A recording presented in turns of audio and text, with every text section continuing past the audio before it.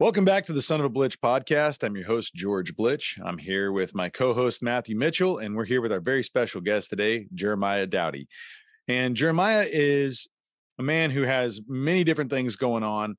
You probably know him best from Field to Plate, and he also has a podcast of the same name, as well as a YouTube channel. I'm sure that you've all seen his Instagram channel and a lot of his amazing dishes that he has created as he's cooking. He has some hunting classes as well. So there's a lot of things we're going to dive into today. Jeremiah, thank you so much for joining us here. Yeah, thanks for having me on. Absolutely. So one thing that I was kind of curious about, I had read through on your website about your history becoming a hunter. I know back in 2010, there was kind of a big change that kind of led to you moving into the hunting world. Can you kind of walk us through how you became and why you became a hunter? Yeah, I mean, I was a bird hunter since I was 6 years old. Here in Southern California, that's primarily what we're hunting is upland game birds, just because it's so easy. And we're in that Pacific flyway, so we get all the waterfowl. We have 3 types of quail here. We've got 3 types of dove, 1 you can't legally shoot. And so upland game bird hunting was it, from turkey to quail to pheasant. If it flies, it dies. That was the motto. I've got like 40 different shotguns. And in 2010, I really didn't have a desire to hunt big game because I didn't. No one was ever there to teach me. My whole family, all the way down to my grandparents and whatever, was all bird hunters. And 2, just the financial aspect of it. I'd see these guys just dropping hundreds of bills to go shoot a deer, and I'm like, what's the point when I can go out and have less money and have way more fun shooting birds, and have the dogs run and sit on the water and that kind of stuff. So, but I started getting really sick.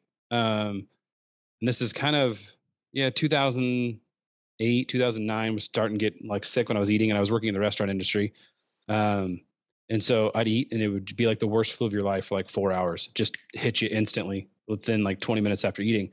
And it was one of those deals where I was like, what is going on with my body? And working in the food industry, you can't just be out for 4 hours. Like if you're managing, you're cooking, make sure your staff's all taken care of. You can't just be like, okay, hey, during the rush, I'm out, I'm in the bathroom, peace. And so started researching it, and people, going to all these different specialists, gut doctors, and you name it. And they're like, oh, well, it's gluten. I'm like, no, I eat peanut butter and jellies nonstop. That's the only thing that doesn't jack me up. Oh, well, it's celiac. So no, it's not celiac. Oh, it's dairy. I'm like, no, I can drink a whole glass of milk. And so fast forward, taking 2 to 3 years to find this out, finally found this micro gut biologist specialist who's like, I want to try something out. And she's like, well, you're allergic to bovine fat. So if anyone is like, whoa, what's bovine fat? Cow, pretty much anything that has to do with or has any part of a cow in it, even from like jellos where they use, the hoofs and stuff of cattle, all that stuff, my body rejects and has to get rid of it as fast as it can.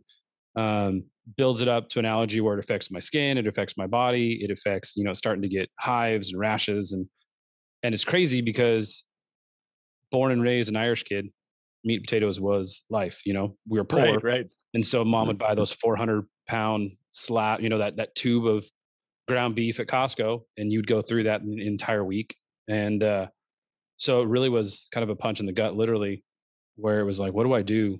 There's no way I can just live off chicken alone, and pork alone. But that big game hunting never even entered the realm of my thought.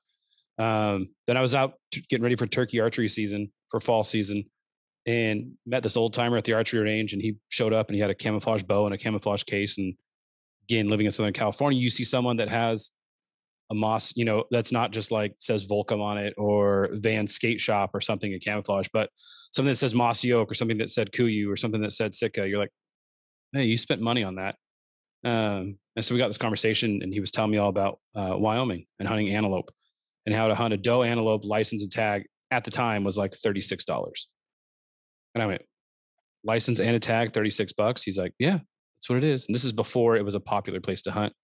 So me and a buddy, we went and we literally got tags, and never big game hunted before ever. Bought a rifle, bought a scope from Walmart, didn't know what we were doing. I think like a $20 Bushnell, like the ones that go on your BB guns. Oh yeah. Put it on a 30. Yeah, put it on a 30-06, which is, it's not made for that. And we went out there, we ended up struggling for a week, but we ended up getting some antelope does and brought the meat home and absolutely hated it. didn't know how to cook it, didn't know what I was doing, all these things that the horror stories of antelope. Um, and that kind of thrust me into this idea of like, well, I was born and raised, if you kill it, you eat it. And so if you kill it and you eat it, I killed it, I have to eat this thing. And so it really forced my hand into what I am doing today, was because in 2010 there wasn't really anybody to look at. You didn't have Steve Rinella out there doing Meat Eater. You didn't have, you look on Instagram now, there's 5,000 wild game chefs because a bunch of stay-at-home moms and stay-at-home dads are like, oh, we're wild game chefs. And there wasn't any of that stuff to look up to, which I think are amazing. I love that they're all out there because it really gives validity to what I'm doing and what other people are doing. And then there was like Scott Ray, but it was very high end cooking. And I'm like, dude, I'm not a high end cooking guy. Like, again, born and raised meat potatoes. So I said, there's got to be a better way. And, fast forward 12 years later, and this is what I'm doing full time, all because I hated the taste of antelope and I'm allergic to beef. So I get all the time people like, oh, I'm so sorry you can't eat a steak. I'm like, oh, I'm so sorry you couldn't eat that Neil guy that I killed, or you can't eat that. I went to Hawaii and shot a bunch of access. Oh, I'm so sorry you can't eat all that access that I just shot off the side of a volcano, eating volcanic grass. But you go ahead and eat your Walmart grass-fed beef. Cheers. I can relate though.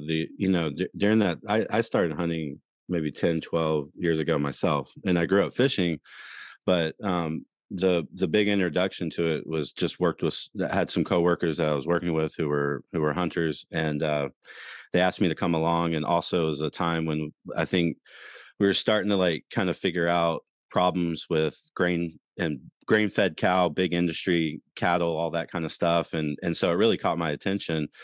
But you're right, there was nothing at the time. I mean, like Scott Ray was about the only place where you can go and watch like a 30-minute YouTube video on how to break down, the hind quarter, or just like, the different primal cuts, et cetera, and so a lot's changed. And so I could see how in the early part of when you were getting started and thinking about how to bring this maybe to attention, it's like any good business often starts with like, there's nothing else out there, I need to provide this for myself. Yeah, no. And I remember sitting in the field with that first antelope, and I had a little pocket knife, a little Swiss Army pocket knife that I got when I was 13 years old. And I don't think it ever been sharpened, and I'd whittled 10 billion sticks with it. And I'm sitting there like, I don't know how to gut this thing. I don't know what to do. Like, I've got this animal laying on the ground. What's next? And, I went on YouTube, but back then it was all about like funny cat videos and guys getting hit in the nuts. And so I found a video, and it was this redneck that put a golf ball in the hide, wrapped it, and took off in this big old raised Chevy truck, and it pulled all the skin off. I was like, yeah, I'm in the middle of nowhere, Wyoming, where I don't get cell service barely, and I'm sitting on top of a hill. There's no way I'm going to do this. And so I just struggle through it. And I remember going, there's got to be a better way. And every organization out there focuses on kids, right? Teach the kid to hunt. I'm at the time, that was 12 years ago. So I'm 27, 28 years old. And I'm like, I don't know what I'm doing as an adult, let alone have some mentor. And you asked anybody back in the day, they'd be like, oh, well, your dad didn't teach you. I'm like, no, my dad didn't teach you. My dad taught me how to put my thumb up a dove's butt and pull apart a breast. Like, that's the extent of what I was taught, how to do it. And then how to cook it was throw some seasoning salt on it, throw it on a grill, and choke it down because you had to overcook it, because that's just what you did. And so, no, there wasn't anyone there. And it was a struggle. And then even watching like Scott stuff, he was using different animals because, he's over in Europe. So he's using these deer that are the size of my dog, my lab. Much smaller. Yeah, you're right. And he's using domesticated hogs or wild Russian boar. But again, these Russian boars have been castrated. So they're more of these big boars. So they've got huge fat on them. I go and shoot a little 80-pound sow who has no fat on her. I can't even get a pork chop off of her. And I'm like, it's beautiful, but what do I do? It's great that I can take the concept of that, but then again, it was even his stuff back then. I've talked to Scott many times.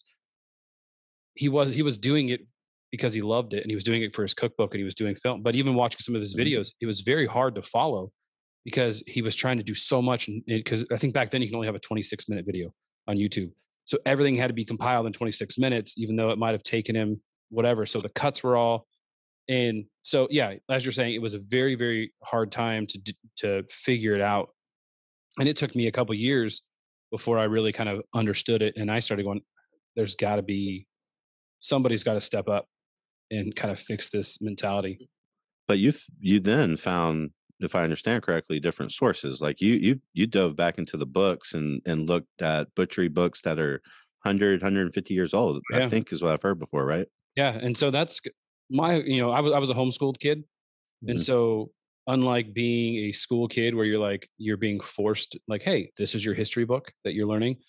When I was growing up, it was always like we went to your subject was gold mining. Just throw that out there. I remember in 13 years old, we were learning about the California gold rush. And my mom took us to the library and said, get every book you can get on gold mining, gold rush, gold this, gold that. And you need to write a report.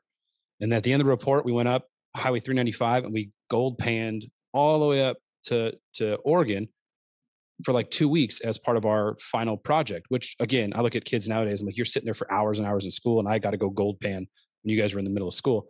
Um, but it was this mentality that I have is like, hey, you're forced to understand it. If you don't know it, figure it out.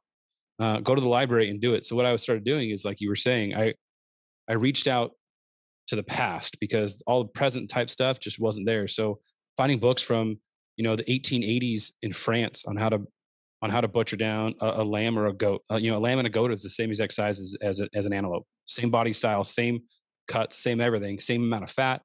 And so, okay, I'm going to look at that. Then going, to our farm area, like an hour and a half away up in Temecula, and finding a guy who's processing hogs.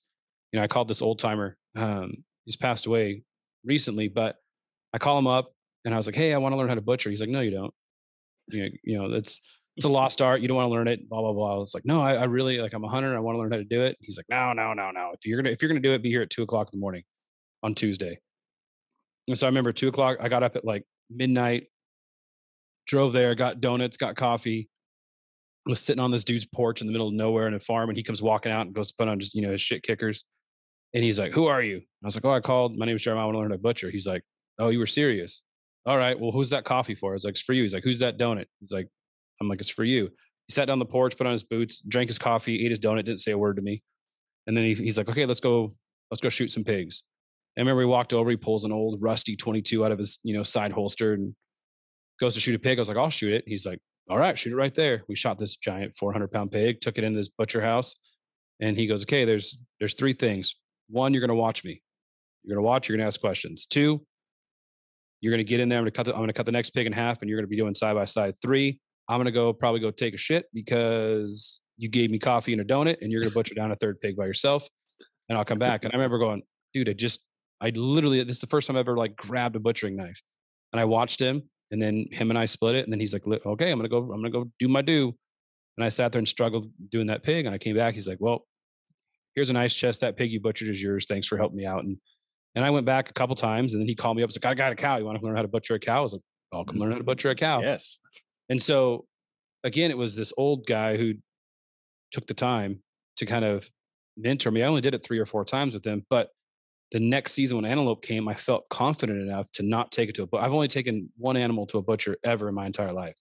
And that was that very first year. I Mhm. felt comfortable. I felt confident. And then as I'm there, I brought like three other friends with me. They're like, "Well, can you teach us?" And I was like, "Sure. You guys can watch me do mine, and then I'll help you do yours, and then you guys can do your own." Because this whole mentality of you can only teach someone once, and then they have to get hands on, I think was really huge and beneficial. And my classes that I still do today, it's still the same. I quote the same thing to these guys. I'm like, "Okay, first you're going to watch me. Second, I'm going to be in there with you. Third, I'm going to walk away. I'm going to come back and I'm going to congratulate you on how beautiful it looks." Because that old timer never looked at me and said, "Hey, you messed up on that ham hock. Hey, you messed up on that chop. Hey," he literally said, he looked at me and goes, "Oh, that's just another meatball." And he throws it in the grind pile. "Oh, it's just another meatball." And I still, you've heard it. If you listen to my podcast, you hear me say it. It's just another meatball. He The meat's going to get used. Even if it doesn't look like a beautiful pork chop, it's still your pork chop. You did it with your hands, and all those little gristly bits. It's just another meatball. And so to me, that was huge, and I'm trying to kind of pass that along. But yeah, books. I've got so many amazing books that are old, new. Some of the new ones out there, I think they get too showy. They're very, very hard Sure. to follow. Those old ones were made like textbooks, like step A, throw the animal here. Step 2, cut here. Now they're like, oh, go ahead and grab your blank, blank knife, fill in the blank, and use this. And people are like, well, I don't have that knife. I guess I can't do it. Look at some of these books. These old timers are using like literally a buck knife that they What sharpen like a stone. what are do you have several that you could recommend? I mean, because there are definitely people out there who don't enjoy taking their meat to the processor, but they're still intimidated by the whole process, or they might just do the same thing over and over. And there might be another technique in there waiting for them if they had a source. Yeah, I know for me personally this year, I'm building I'm building a repertoire for people, which is going to be amazing. It's not out. My goal is to have it out next summer, that people can literally look at. But some of my favorite ones that I love, like The Butcher's Apprentice, is an amazing book. It's an older book. You can pick it up on Amazon. There's also a place called like thriftbooks .com, and it's all a bunch of used books. So think of it like a thrift store for books, and you can literally go on there and you just type in butchering, and it's like just mass, and it's people selling. It's like an eBay without bidding for people to buy books, and it's a great place. Another one, which is one of my favorites, is Butchering, Processing, and Preserving of Meat: The Ultimate Guide to Home Butchering. But it's butchering, processing, and preserving meat. So it talks about everything, like how to preserve the meat with salting and canning. Again, since it's an older book, there's these things that a lot of us, it's not vacuum sealing, it's not wrapping in, in saran wrap. It's how do you preserve this meat to last you your season? Like salt and stuff like that is what you're Salt getting at? cures, Yeah. sausages, jerkies, canning, which I think is beautiful. A lot of people get away from canning, but with the way the world is, like I can a crap ton of venison because it's great to pull out, dump in stew, dump in tacos, dump in tamales, dump in fill in the blank. Any shredded meat you need, even the can, like I'll take grind and make taco seasoning and can it, and you pull it out and you just brown it up, and it's beautiful. But my third one is like how to prepare any animal, bird for the table or freezer. And that's the Guide to Home Butchering. And it was written, I think back in like the 80s, by a bunch of hunters who were also farmers I think they were Wisconsin. And so you've got these cool old black and white pictures of deer. And it's funny too, because, they're not these giant 10-point racks that we're used to seeing everywhere. Right. They're these beautiful little forkies or a 3x2 or, or like whitetail hunters. Yeah, the meat tastes the same. 6-point or 5-point. I'm used to mule deer, so 3x2 or whatever. Yeah, the meat tastes. I mean, I think it tastes better. The same. The younger they are, the tastier they are. So yeah, those are kind of like my 3 like top ones that I love, and they're made by people. They're not made by these professional people, chefs who are out there, or these professional butchers who are trying to like fill a quota. These are like, hey, you want to be a butcher? Here's the Butcher's Apprentice book. Read this. It's the Bible, and it really breaks it down. It's really kind of a cool book. So when did you actually kind of launched Field to Plate? So it sounds like you had many years of experience where you're kind of getting in there, you're doing it on your own, you're kind of learning, you're checking out these butchering books, and with that gentleman who kind of was a mentor of sorts, and then you're kind of getting in there. And I know best way to do it is kind of be doing it yourself, but you got these pointers along, and then you decide to form your company to kind of do that. And was it at first just the idea of making videos? Did you have kind of a long-term goal of what you were going to build this into, or did it kind of organically grow into what it is now, which is multifaceted approach? And from what I'm seeing. Yeah, no, I had no plan at all. I loved the restaurant business. I loved the industry. And there was never really hey, I'm going to quit my job and pursue, hunting as a career. Cause that's always that little kid's dream, is like, oh, I'm going to go travel the world and hunt. Yeah. And then, so for me, it was kind of just, it was like that snowball effect, right? Just more and more things. I remember my first real antelope dish that I made that we loved, I made a homemade teriyaki. I put them on skewers, I just grilled them, and Mossy Oak reached out. They're like, hey, can we share your picture? This is back when I was just like, my Instagram handle was Bullfrog, because Jeremiah was a bullfrog. And I was like, oh my gosh, Mossy Oak, I've been wearing your camo since 88, 89. Like, heck yeah, you can share it.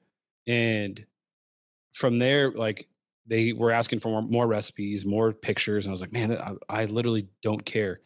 Like, it's like, I think it was iPhone 4 pictures in my what you see most people doing with that yellow light, and you're like, oh wow. And so was never really classically anything. I would go to the restaurant and I would cook wild game for my servers, bartenders, other managers, back of the house. We'd go fishing. I'd get a big old huge white sea bass and I'd bring in the whole carcass after cleaning it. We'd throw it in a pot and make a big, fish stew for everybody. And so cooking has always been a passion of mine, but never ever thought about it. And the more it started snowballing, the more people started looking at it, the more people started asking questions, the more people started wanting to do it. I was like, you know what? This is, 2013 now, 2014. I was like, I'm going to start a blog because that's when blogs became real big, right? I'm like, I'm going to start a blog. And I went on there and I was like, I'm just going to tell hunting stories and throw up a couple recipes. And so I was like, man, I need a name for the blog. And so we're sitting there doing something. And my buddy's like, hey, can you do this? Can you do that? And I was like, dude, man, I just go from field to plate. And that's it. I'm not fancy. I was like, from field to plate. Well, that's a pretty good podcast or, pretty good blog name. So from field to plate on, hey, look, it's an available domain name. Click it. I'm good to go. And that was just where the name stuck, was how to go from the field to the plate. Nobody else's hands but you, was the whole tagline. And I wrote my first blog post, which was about my daughter. She was 4 years old, took her on her first dove hunt. And she sat in the, field crying, holding this dove. And I'm like, oh, great. I created a vegan. Like this is how vegans are made. And then she looked at me, she's like, well, we're going to eat it, right? I'm like, yeah, we're going to eat it. And she's like, okay, well, we need to shoot a lot more then, because this isn't enough. Oh, save. And Nice. it snapped in her head and she got it. And I wrote this long blog post and it went insanely viral. I think the first week it had like 250 million people reading it. And I'm like, dude, that isn't. So then more people started going, and then people were like, well, did you have that dove recipe you talked about? You made a teriyaki dove. So I just literally put a crappy picture of a teriyaki dove that I cooked, and people started clicking on it and liking it. I'm like, man, this is all right. Well, keep going. And then finally in 2016 is when it kind of got to its peak. I started selling recipes to magazines, and I'm like, this is a lot cooler than it should be. And a lot more fun. And the restaurant industry was getting more boring and more boring and more boring because I was doing cooler and cooler things outside of the restaurant. And then I realized that I was spending like 14, 15, 16 hours a day at the restaurant. I'm like, I can't spend any time with my family, can't spend any time hunting, fishing. But I still didn't have money to quit, right? When you're sitting there making bucks as a manager, there's no way you can just drop out. And we were sitting in church, and the pastor at the time was talking about this sermon series called Cannonballing, where it was how if you dive into a pool, everyone's like, oh, just dive into it, dive into that. When you dive into a pool, the only person you impact is yourself, right? The goal of a dive is to dive in and not make a splash. It's to go in perfect. And everyone always tries to go in perfect and they fail. If your feet go left, right, whatever, you're going to fail. No matter what, you're going to fail. Very, very few people can do a perfect dive. He goes, instead, I encourage you guys to cannonball. Because when you cannonball, you impact everybody in the pool and half the people outside the pool. Your splash goes all the way there and comes all the way back to you, and you can feel that in the pool, and the waves splash over. And he goes, but when you cannonball, you got to commit. Otherwise, you're going to hurt your back, your stomach, you're going to belly flop, you're going to back flop. And I remember going, wow, that was a pretty legit sermon. Most of the time, he's like, don't be like Abraham. And so I'm like, all right. Well, then he walks up to me and goes, Jeremiah, I don't know why, but I was talking to you. I'm like, we have 5,000 people sitting in service right now, and you're talking to me. Thanks, Bruce. And so we went home that night. I'm telling my wife, and she's like, yeah, I always kept thinking, like, you need to cannonball. I was like, yeah, but I can't walk away from the money. And that Wednesday, we had a high school group that I volunteered for as a leader. And we went to run to do something with a bunch of the kids, and I had a class 4 tear in my calf muscle. So my calf shot all the way up to the back of my kneecap. And this was July 16th of 2016. And I remember I hit the ground and it felt like someone hit me with a baseball bat, go in, get all the surgeries, get everything you need to get done. They're like, you're out of work for 6 to 9 months. And I went, say what? And so in that 6 to 9 months, I just put everything I had into from field to plate. Man, serendipity. Just dumped it. Cannonball. Yeah, cannonball. I mean, that's amazing. And then it came time for me to go back to work. And I remember looking at my wife, and she's like, you have not been this happy. I mean, we've been together since we were 17 years old, high school sweethearts. She's like, I've never seen you this happy. as you are doing your recipes, writing stories, writing, talking to people on social media. So I switched over to from field to plate on my social media. I remember I was so excited. I had like 2,000 followers. I was like, yes, like I am the man. And I walked in and quit my job and they were like throwing more money at me. And I was like, I can't, like, there's something about me that says I have to do this. My wife goes, I'll give you 2 years. We have enough in our savings and my salary to get us through for 2 years. If you can't start making money in 2 years, then go back to the restaurant. You've been there since you were 17 years old. Who cares? Any restaurant will take you. They'll bring you back. Yeah. Yeah. No matter what. You're like, hey, I had 18 years of management experience. Like, yep, come on in. Here's a badge. Here's a number. Get in there, start firing people. And so, you know, it's now 2022. I'm now making more money than I was in the restaurant. My family's happy. I travel, I take my summers off to be with my family when my girls are out of school. And then, starting Wednesday, I head to Wyoming and then I'm pretty much gung ho until January. But it's what my wife and I have figured out. And it's amazing to see the growth when you just literally cannonballed into it. And I was like, okay, I'm done. And now it's this, and everyone always said, well, what's your next goal? What's your next? I didn't have a goal. There was no goal. Like I have no desire to become famous. I have no desire to have my face up on TV. I have no desire to have my face, plastered all over magazines. I don't. I have. Go for it. I think a key part of that story, though, is your wife being so supportive and allowing for that risk to take place. Because that's I've started the business and it's doing well now, but there was a time when it was risky and I needed everybody had to buy in my family. We had to sort of make that shift and there was tough times but we made it happen, and I think that's a really important key is that your wife seemed like she was all in on the subject at the time. Yeah. And I think that's where you kind of look at it is if you're not a cohesive family unit, because at the time my daughter, I had a 3-year-old and a 6-year-old. Mm-hmm. So for them, it was like, hey, we might be eating macaroni and cheese and deer meat. Yay! They were like, sweet, might be going to Costco and getting a big old thing of Dino Nuggies, but we're gonna, and my father-in-law always told me, because he's a very well-off man, but he struggled when the kids were younger. He said, always struggle when the kids are younger because they won't remember it.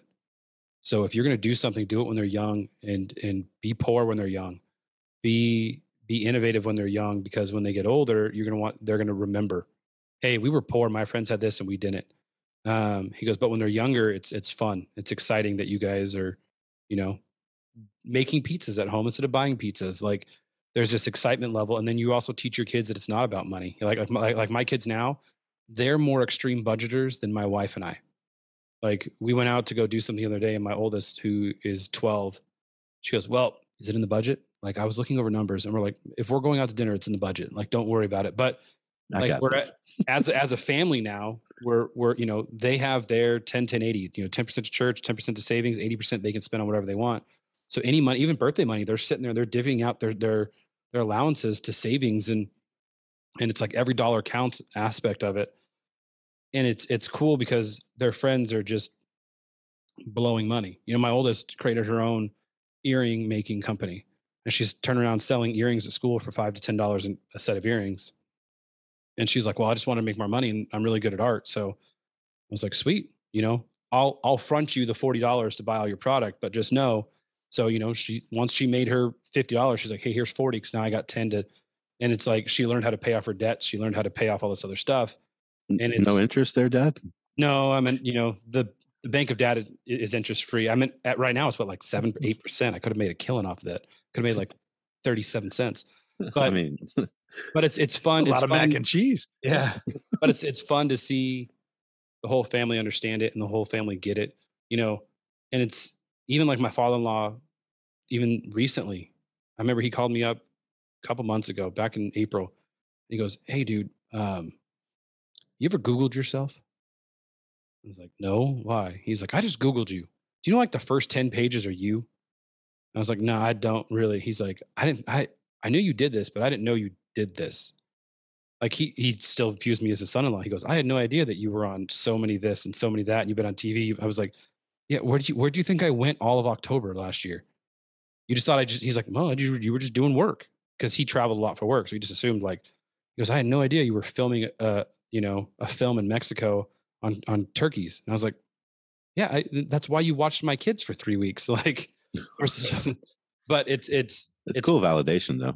right. And it's awesome that it's, and we'll get people at church we went to a local water park yesterday with my brother's family because it was the last day this water park was open. We're like, let's go. Let's have fun. We have free passes. And we're waiting in line. This dude's like, Pastor Schiller, I really like that video that you put up on Instagram. I turn around, I'm like, what? Like in the water park here in Southern California, this dude's like, dude, that shooting the turkeys with an air rifle. Like, I really want to get, and my wife's like, do you know that guy? I was like, nope, never met him before in my life, honey. I'm sitting here in my bathing suit, no shirt on, ready to go down a slide. This dude's like, hey, I really liked it. And so it my was daughter, a clean shot. It was yeah, nice. it was like, yeah.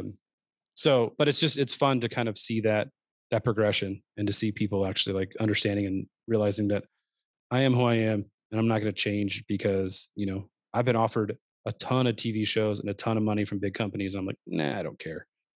Like, if you want to take away the essence of who I am, it's peace. Like I've been poor before, I'll be poor again, and it's not going to hinder me. So the money is no longer a driving factor for anything I do. So how are you navigating that, like, and choosing which companies you kind of work with? Because and maybe you can kind of tell us. I assume you have some kind of sponsorships. There's some companies I know you worked with, NWTF, and there's some things that you've done, whether maybe it's at some of their conferences or special cooking video sessions and things. Sounds like you got this other video. I know you're working on a cookbook. How are you dividing all that time? And when they approach you, which ones are you deciding to go with and why? Yeah, I've got a really different take when a lot of companies approach me. I get approached probably daily from every outdoor, indoor cooking company you can think of.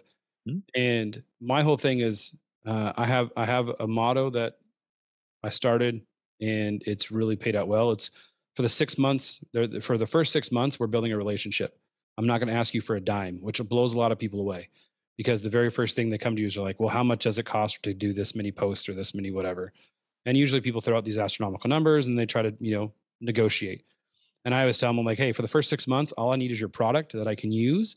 If I love your product and I love your company, then we'll talk numbers in 6 months. If for some reason you don't like the way that I do what I do and I don't like what you guys do, then in 6 months, there's no hard feelings. We walk away, and it's a shake your hand split and we're fine. And a lot of companies at the beginning are like, you don't want any money? I was like, not for 6 months.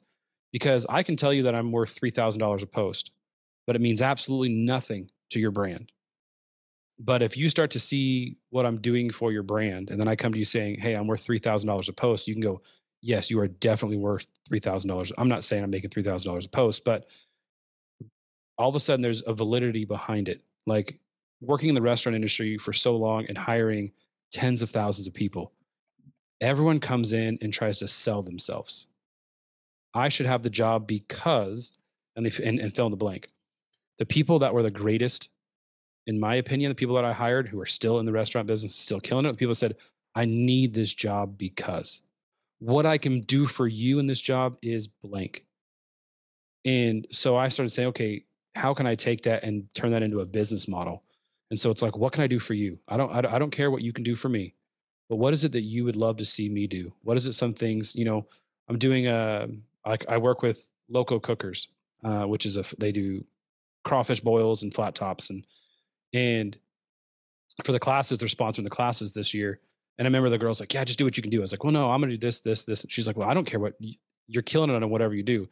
But I'm like, but I want you to know that these are my goals and these are the goals I'm going to achieve. And she's like, man, it's awesome.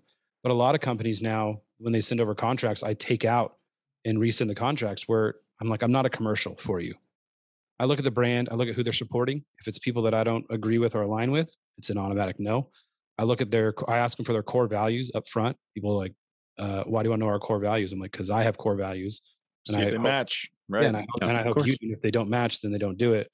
And third, I want to get the product that you want me to in hand. And if I don't like it, I don't like it. And I'm not going to just sell a product because you're going to give me 10 grand. There's a really good friend of mine. She'll just jump from company to company to company to company, 10 grand, 10 grand, 10 grand, 10 grand. At the end of the year, she made 100 grand, but there's no validity in it. Like I'm still working with the same companies I worked for 5, 6 years because I built a relationship and a family. And I know I can call the owner and be like, hey, I'm struggling with this. They're like, okay, yeah, I agree. And so that's kind of where I look at it, Who are some of those companies that you're currently working with, or that you forged some relationships and have some ongoing things going on with there? Yeah, like Mossy Oak's still the number one. They're the first one to support me. And I've got, Toxie's number on my cell phone that I can call up and talk to. Vortex is another one that really kind of took that leap of faith before there was anybody, before they were really sponsoring very many people. Mhm. Traeger I was one of their very first wild game people that they got, in there, and I'm on their app, I'm their stuff. And so that was huge. There's just Hornaday ammo. It's just these companies that I continually use because I love them. And then they're like, hey, you keep using our stuff and we're not paying you. We can start paying you for using our stuff. And like, okay, sure, let's have a conversation. Let's figure this out. I, I like the way you do it, just because there is validity. It's pure. It's like, the trial period with various companies allows for you to truly figure out, is this something that I can stand behind, and then can they stand behind me? Yeah. Like it's more. It's almost. I would think from. It's like my clients. Like, they spread the word about what we do, and I can go out there and try to sell all I want, but what matters is that client of mine who sells for me. And I don't mean that in any particular way, other than like that is your reputation. Yeah. And if these companies believe in you, then that's the best. To me, that's the best model you can take. Yeah. And I don't reach out to companies, Right. which is another way. A lot of these influencers, they'll just send a mass email to 5,000 different ammo companies. I wait for that company to reach out to me because my grandpa used to always tell us, when you're good, you seek the attention of others. When you're great, others seek your attention. And so even looking at all these sports stars and everybody else, there's some good players out there, and they're the ones like, look at me, look at me, look at me, look at me. LeBron James, is he great? I don't think so because of his attitude. MJ. But is he good? Yeah, he's good, but he's, hey, look at me, I'm good, I'm good, I'm good, I'm good, I'm good. I'm the greatest, ain't I? Then you have these other players who are just phenomenal. Like look at Steph Curry. The guy's brilliant in basketball, and he's not seeking attention. Everyone's seeking his attention and wanting him to be on. He has what, holy moly, a miniature golf TV show. Like it's insane to look at these people, and that's kind of how I run my business, run my lifestyle. Is there's a million amusement parks, but people only usually save up to go to Disneyland. So I want to be the Disneyland. I want to be the best, and I'm not going to go out there and do anything else.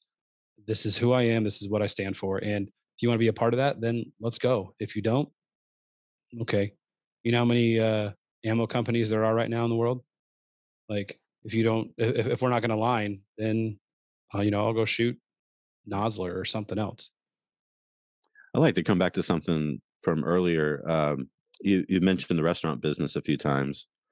What what was the history there? And then I know it's something you got away from, but it is important. It set the stage for being able to push out recipes and ultimately create from field to plate, among other things. But that background, I would imagine, is important.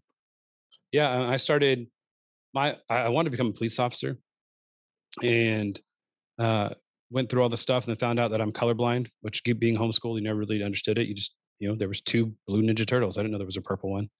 And so you can't be a police officer and be colorblind. And so then I was like, well, I'll go become a youth pastor, get into church. I was born and raised in Christian faith, and started looking at the politics behind church. And I'm like, I can't. Like, I don't want to lose the love for the faith and the Bible and everything else, because so many people get into politics of the church. It just becomes a job, and you really hate the job after a while.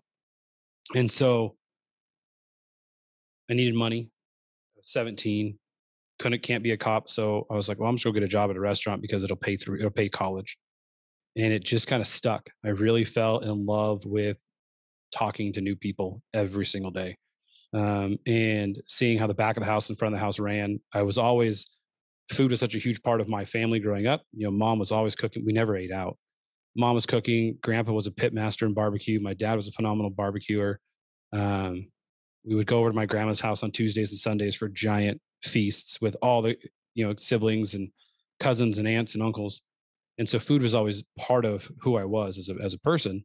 So getting in the restaurant business and realizing you can do this. And then the company I was working for had a contest, like create your own burger. And out of everyone in the whole chain. And so I remember like, I can do this. So I created my own burger. It became it's still on the menu today.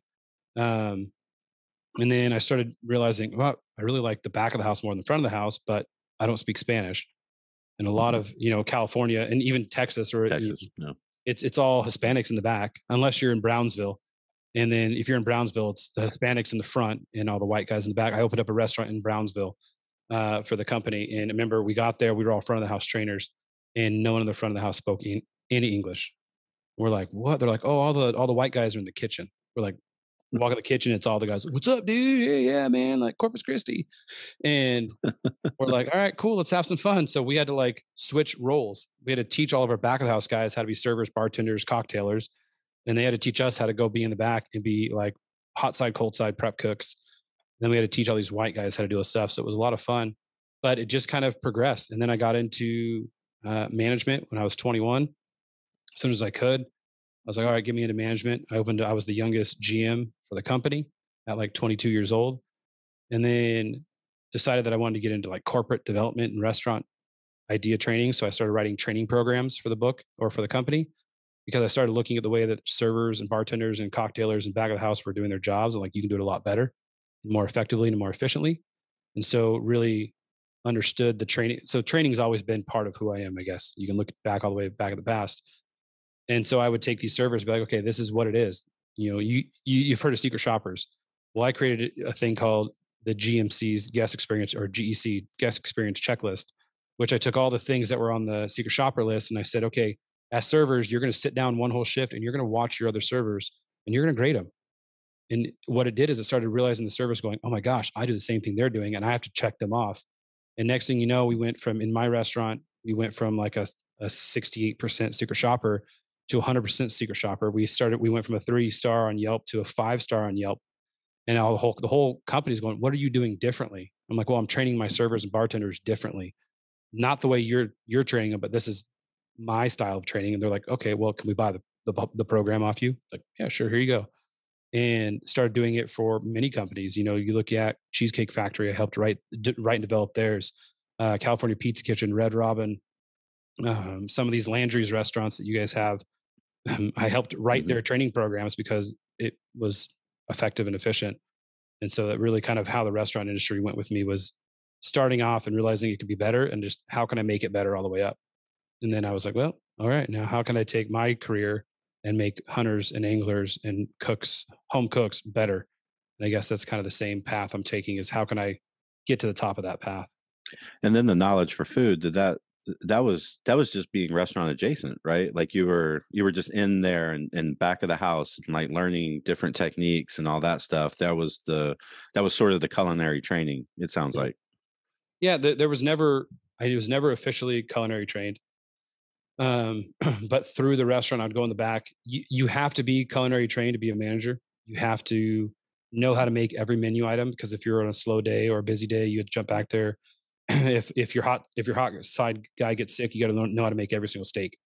If your cold side you need to know how to make every salad, every sandwich. So you understood how to read a recipe, write a recipe, develop a recipe, make sure, portion controls, pictures, photography, all that stuff really kind of plays a role in it. And so, yeah, there was the basis of that. But again, growing up in a family where you were forced to cook with mom and dad and grandpa and grandma, and there was no ifs, ands, or buts. And so it kind of just progressed into something that was better and something that you can kind of, progress to. But I've always been an artist, art in the form of sculpting, painting, drawing. And so for me, food became my new medium. And if you look at my photography now or my videos, you can see that that's my new medium, is how can I make and present food that looks as good as it tastes? Because you can go to McDonald's and see a Big Mac, but that Big Mac looks like nothing you've ever seen before when you open up that box. And so how can I teach you to do what I'm doing and do it? So I actually sketch out every recipe before I even create it in my head on a sketchbook. I write down all the ingredients, what I think it'll taste like. then my goal is to take that picture and translate it into, or that drawing and translate it into an actual work of art, piece of food that my wife gets to eat. Cause every plate you see is my wife's food. So It'd be cool if those sketches, like in a cookbook under each like page number, if there was a little like the original sketch, graphically that was like someone, associated with that. someone told me I just need to publish that. Cause I've got like 3 of those books. Like just publish that. People That'd would be go cool. crazy seeing just and where I marked out, or where there's like, where I'm opening it up because I'm cooking it and there's drips from the soy sauce or the whatever all over it. And it's real and raw. And it's also listening to people. Like I develop recipes by listening to people in an airport, hearing 2 people talk about their favorite food. And then I'll grab out my little notebook and start jotting down ideas because I'm like, oh, okay, well, okay.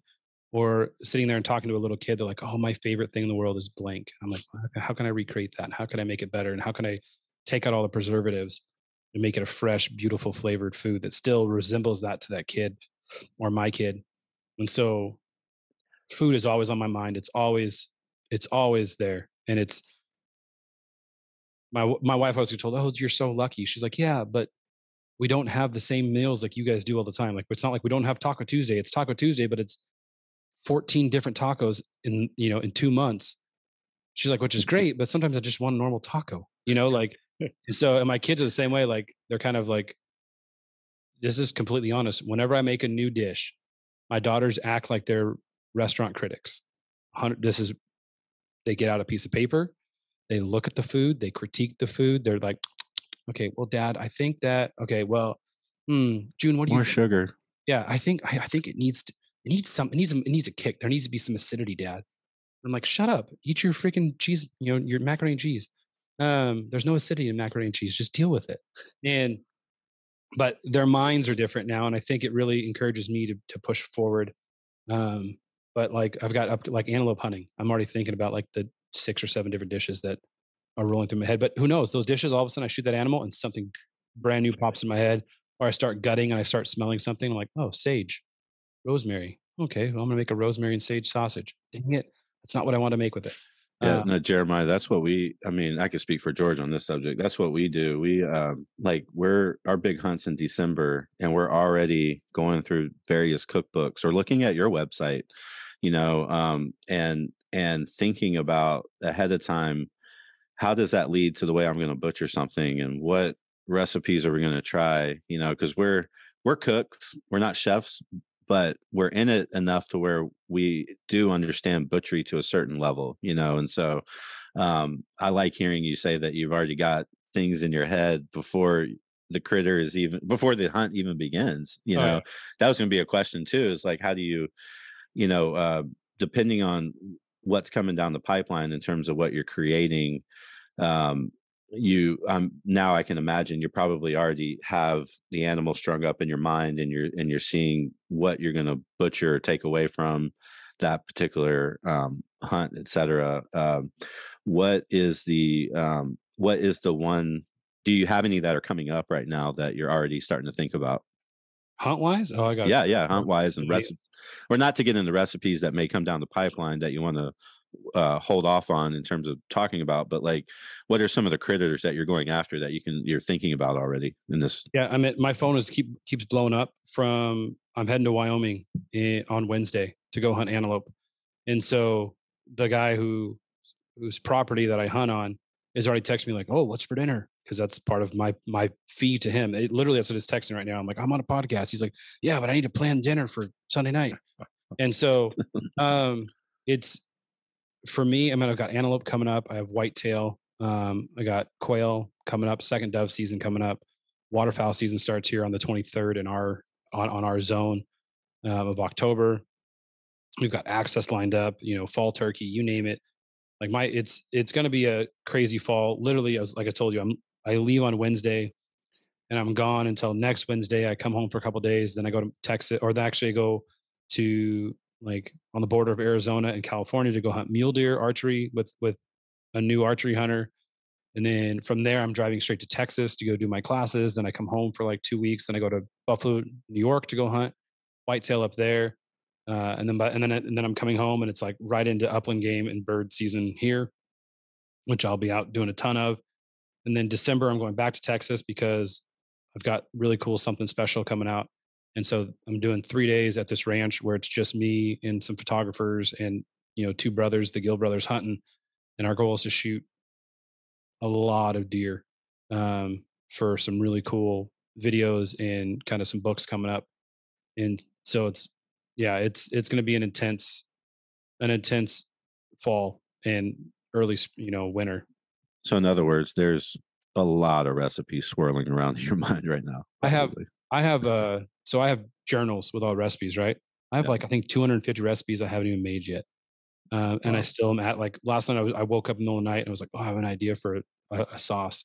And I have a journal next to my bed, jot down the idea and then go back to sleep. And today I'll sit there and work on the idea. But there's ideas that have come in my head that I think sound really cool and really beautiful. And I write them down. And it's been, it might take me a year or 2 years to get to it, but I want to have that idea there because there's this old saying that there's no new recipe, just versions of recipes. And I think that is true to an extent because every steak has been done. But it's how can you make that steak different than the steaks that have been done before? And so you might be able to elevate a recipe or whatever. But yeah, it's really, really fun to sit there and look at a piece of meat and just imagine it and to really kind of use your imagination to what that can become. Because I think people get so caught up in tacos, chili, poppers, fried. Oh, look, there's my, jerky. Oh, look, there, or spaghetti, you name it, right? They get so caught up in just the basic five, is what I call it, that you get lost in utilizing meat as meat. And for me, I don't have the option to eat it with a steak. My steak has to come from a critter. And so it's not like I have the option to go and just eat domesticated animals. Like I have to be creative and I have to, if I want to eat that, it has to come from a locally sourced or naturally sourced ingredient. Well, and when you were kind of talking a little bit earlier, it reminded me when you were saying, kind of the things that maybe we are familiar with. I know you mentioned like Big Mac. Well, I know on your website too, and I've seen some posts like you create a venison burger, Yeah. but that is like the Big Mac. Like there's some things that you've created on your site that those in the world of like non-hunting, they'll be like, oh, I've had that at this place. I've had it at this place. This looks like something I've ordered from, a Szechuan Chinese restaurant or whatever it is like that. There's some familiarity in looks or even maybe in, similar tastes, like something like that Big Mac that, um, kind of brings people a familiarity to them and then that association with wild game because I think like you said too those big five a lot of folks that say oh I take it to the processor and I get it ground or I get this sausage and maybe they're afraid to go ahead and try to cook something on their own. I mean, I know a lot of folks that I've gotten in, they can get in. We've helped them to get to be butchering animals, and then they're taking apart. Maybe they're saving their back straps, tenderloins off to the side. They're taking their quarters maybe out to get processed, and that's good and fine. Whatever it is they like, but taking that next step to then, okay, we're going to cut this little muscle group, and we're going to try this. And I feel like you have tons of inspiration on your website, or even if you want to create something that is familiar to something you've had before, maybe in one of the takeout restaurant type places. But like, let's walk through, for instance, like you're saying, you got antelope here next week. When you're taking that antelope, what are some of the cuts that you're taking out that maybe, let's say you got somebody with you that it's their first time, hunter or, they're just getting into the game. Like you're like, okay, here's how we're going to make this steak or something here that's maybe something simple that's kind of like a 101, kind of getting them into that. Because I know in your classes, I'm sure as you're butchering, we'll talk about that a little bit later on, you're walking them through this process, but kind of that entry level meal. Because we're doing this series, Wild Game Wednesday. You're our second, chef that we're working with. We're gonna have more too, and I'm really hoping to inspire people who have maybe okay, I got this animal on the ground. Now what do I do with it? What are some kind of those 101s, those simple first things that you're suggesting they can do that are kind of more on a basic side of things? Yeah. One of the biggest things I teach a lot of new hunters in the very beginning is to keep your muscle groups whole. Once they're cut, they're cut. And so if you automatically cut all your steaks off of your sirloin or your bottom round or your top round, steaks are steaks. You can grind them, you can make them thinner, but you can't make a roast out of them, and you can't make, and so what I try to encourage people to do is to keep these muscle groups whole. So to take, and now unless you're shooting an elk, and that sirloin tip is 43 pounds. But when you're shooting a whitetail and it's the size of a football, it's not that much. And yeah, you can cut your 6 steaks out of it and then have your 2 little tips that go into the ground pile. But if you were to keep that roast whole and you want steaks, guess what? You pull it out, you slice it, you got steaks. But if you're sitting there going, man, I really want to try a recipe, I want to try a Mississippi pot roast with this, but I don't have any roasts left. You can throw those steaks in; they're still going to give you a very similar product, but you're not going to get as long of the grain structure for that pulled type aspect of a meal you want. So that's number one: is really keeping those those whole cuts whole. Also, from learning from a lot of these old butchery stuff, it's gonna the less surface space on the meat, the less chance of freezer burn and rot. And so, if you're sitting there slicing these steaks and laying them out, you now have double the surface area on some of these cuts that have a chance to get freezer burned or to get you know an odd flavor. Versus, say you get a little bit of frost on one side, you can trim that off. You now still have this beautiful roast in these cuts. So that's the biggest, I think, thing I tell people. It's like, hey, keep it whole. Well, I'm going to grind the whole thing. Well, here's some ideas you can do without grinding it. Well, I always turn this chuck into jerky. Okay, well, this cut actually sucks for jerky. You know which one is really good for jerky? This one. So this one, these are some really cool things. And there was a lady that I was teaching one time, and she literally took a slab of duct tape and put it on her vacuum seal bag and wrote down, like, had me give her like 4 or 5 different ideas for meals. So that way, when she pulled it out, she could look at it going, okay, I can cook this, this, this, or this with this cut of meat. And so it was kind of really refreshing to see someone really listen to that. Because a lot of guys, I don't care who you are. If you come to my class, you're like, oh yeah, I want to learn. And you're like, nope, I just get jerky and ground. You're like, okay, well, the whole idea was for me to teach you how beautiful this animal is on the inside. And so, yeah, I think that's the big one, is keep those primals whole, because it's really fun to be able to pull that out and go, okay, I can do this, because you can then grind it, you can then sausage it, you can then slice it, but you can also roast it. So I like that advice a lot. I mean, this Yeah. weekend I pulled out a hind quarter from a doe and basically got down to a little bit of grind pile, the sirloin tip, the eye of the round, the top round, and the bottom round. And now it's up for grabs. Like, what's next? It's like, well, I have these different cuts that can ultimately do what I need to do with. Like recently, I was watching Danielle Pruitt's channel, and she was mentioning with the top round, slicing it right through the middle section, and then quick sear on both sides, and now you have really good fajita cut. And like I never really saw that muscle that way.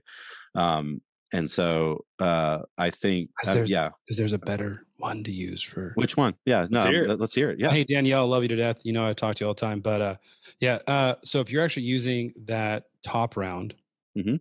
it's gonna have more of the grain structure of a It's fajita. the long grain is what you're referring to, right? Very, Yeah. very long Yeah. grain. And so there's Yeah. a technique from back in the 1700s called feathering. Mhm. Google it, you ain't gonna find it. And what I started doing with turkey breasts, chicken breasts, you name it, any type of breast, that's what this feathering technique was for poultry. And so we were at deer camp, and I was like, I wonder how feathering would affect venison, because it's a different structure. Well, I realized that round had the same grain structure as a wild turkey breast, long, thin Mhm. grain structure. Said, okay, so if I can utilize this same feathering technique as I did on the large turkey breast, which is similar size and shape. And so what we did is we feathered this roast out, and it was, I don't think you could tell the difference from a slab of beef flank steak, shredded, side steaks that you're going to make for your fajitas, versus this round that now held this beautiful texture. It absorbed all the marinade, and it wasn't thick, right? Because even if you take that cut that Danielle's telling you, you're still going to get you're still going to get a 1/4 inch to 1/2 inch cut, even if you're cutting that sucker down the middle. And the problem with cutting stuff down the middle is you're actually toughening and breaking the the actual strands of that meat itself. So you're having it do an unnatural thing. You're actually having it fight against itself. So even if you were to take a chicken breast and slice that chicken breast open and open it up, you're actually negatively cutting those grains. You're actually telling the animal that it's injured. Meat still has the meat itself still has a memory. And this is stuff that I've researched. This isn't what I'm learning in books. This is what I've researched from. I mean, last year I butchered 350 deer. Like I know how meat works. And what happens is the meat starts to fight against itself. And so by slicing something down the middle and opening it up, what you're actually doing is you're creating two smaller pieces of tougher cut of meat. You can fight me all day long. Anybody who wants to fight me, we'll have a cook off. You cut it your way. I'll cut it my way. And is there a right way or a wrong way to do stuff? No. Anybody can do it. I think there's better ways of doing things, but I'm never going to like right or wrong. No, there's better. I've found ways that are better for the cuts of meat and the recipes that I want to develop. And that sometimes makes it where I got a whole pile full of meatballs at the end because it didn't work. But there's a lot of times where it works and I go, oh, great. But you take that open and you butter. So pretty much what feathering is you're going to take a super, super sharp knife. You're going to cut down to the depth you want. So say you want 1/8 of an inch. And instead of continually cutting, you're going to push one way and do a back and forth sawing, in a sense, motion, and you're going to push the meat. What that's actually doing is it's making a bunch of micro abrasion, micro cuts on that meat, and it's actually pushing the meat itself out and creating a longer, bigger chunk of flatter meat. So you could take a chicken breast that's this big, cut it in half, like you want to butterfly it, open it up, and you now have 2 hand sizes, right? Because it's the same thing. Well, can we use the top round as the example? So the long fibers are running. You're going to go with the fibers. So so the knife's going to run the long direction. Yeah. And so you're going an 1/8 1/4 inch down, and then you're pushing the meat off to the side. Yep. And I have a whole video series coming out on how to do this. We did it with every single cut we could. The top and the back strap worked out phenomenal. With this as well, because it has that its grain structure goes the opposite way. But when you fillet it open, it opened it up this way where the grain actually went a lot longer than what you're thinking, even though the grains run left to right, and it made it open up a top to bottom. But it's brilliant because it's taking old world technology of a super sharp knife and a long blade. So I'm talking like a 10-inch scimitar blade that has a nice curve on it where you can get that straight back and forth, not like a 6-inch chef knife. You're gonna be doing a lot more work. That's like I see these guys out there trying to hack up an elk with a little Havalon blade. I go, you're making it so much harder than it needs to be. Get yourself a blade, freaking cut that animal. And that's just from me learning from these butchers who pulled out, 10-inch scimitars. They're like, okay, you pull out this blade, you're going to get cuts that aren't beautiful, not straight. You pull out this blade, sort of that, that Crocodile Dundee. That's not a knife. That's a knife. And so you make these cuts, so if I go down the backstrap with my 10-inch scimitar, I make one long straight cut and you pull that backstrap off. It's beautiful and gorgeous versus you see ones that are all notch, notch, notch, notch, notch, notch, notch, notch, all the way down because we're using this little 2-inch blade. Yeah. Now, if that's all you have, instead of stabbing it in, do lengthwise and do these long straight cuts with that little blade. It's still doable. But work it against the bone there. Right. Yeah. And for me, sort of going back to what you were saying of making this food presentable to non-hunters. That's my whole goal is I want this food to look like something that they have eaten before. The reason I make these little bitty T-bones is like, oh, look, I made a little T-bone. It's because when I put that on someone's plate, they're like, oh, it's a T-bone. Yeah, now it's only the size of my palm because it came off a little antelope, but it's a T-bone. The reason that, I started doing the Frenched out backstraps, I got made fun of by all these chefs who are now doing it. Like I have emails of all these chefs like, you're an idiot, you're stupid. Now they're like, look at this Frenched out venison backstrap. And I go, remember when you made fun of me for that? Because you said it was pointless and it was too much work. But then people started realizing that it looked like a tomahawk and it got people excited to eat little lollipops. And it got, so what I'm talking about French out is you take the backstrap, you leave the rib, right? The 8-bone ribs, cut down the rib 5 inches, trim the, French out the bone, which means you take off all the meat and leave it nice and white. I posted a thing on my Instagram today you can go look at, but there's this mentality of getting people excited to eat it and not just, oh, it's, it's venison, it's gamey. like embrace the gamey and teach people that it can be different and that different isn't bad. But I think gamey has such a negative attachment to it that I'm like, embrace it. Talk about how gamey this is such a delicious gamey flavor and explain why. After this, I need to send you a picture. One year I made the coat of arms, Mm. where the ribs cross. Yeah. That was fun. It turned out to be a gift for my father-in-law, but yeah, I think if we can just go back real quick to the hind quarter, um, uh, that sounds like a really awesome technique with the top round and kind of getting it spread out, and if the desire was fajitas, etc. One of the things we were going to ask you is, we have some particular items in our freezer, and this is something that we like to ask various chefs. One of them was the hind leg sirloin tip. Just off the cuff, what is something that you like to do with that? I think sirloin tip, like we were talking about, because that's going to be if a lot of people are like, what's a sirloin tip? That's one that looks like a football. Mm-hmm. The ball roast or whatever. And so it's a lot easier for people to understand. But yes, it is that sirloin, that sirloin tip, and that's where you get a little tri-tip on top, the little point on top of it. But I think for me, I know a lot of people will fight me on it, but I think that's one of the best ones for steaks. It really holds true to it. And there's actually 4 muscles part of that one muscle group itself. So if you were to take that and do a crosscut, you'll actually see there's 2 little lobes on each side. And there's a bigger muscle running down the middle. And then what you actually have the sciatic nerve will actually run part of the inside of that. So you can actually take off that little middle part and you'll be left with a larger steak with 2 little smaller steaks on that side. It tends to be a tender cut if you take the time to marinate it properly and cook it at the right temperatures. It's one of my favorites. That's also a good one to throw in if you're doing any roast. So if you want a pot roast, if you want a Mississippi roast, if you want roasted potatoes, that is a great one. It holds up really, really well. It actually forms itself into a roast. It doesn't really fall apart. And there is this myth that whole top part of that is all silver skin. It's not. So I'll see a lot of guys that trim off so much of that meat. That is all just a fascia that will burn off. The only silver skin you're going to find is on the lower bottom part of it, where it actually attaches to the upper leg bone, thigh bone, up in near the H bone area. That's really the only area you're going to find. But yeah, that whole top sheen on it, it's not silver skin. Stop cutting it off; it'll cook off. One of my favorites is like when to cook it like a roast and bring it to. I like to stop it at 120 and then let it rest.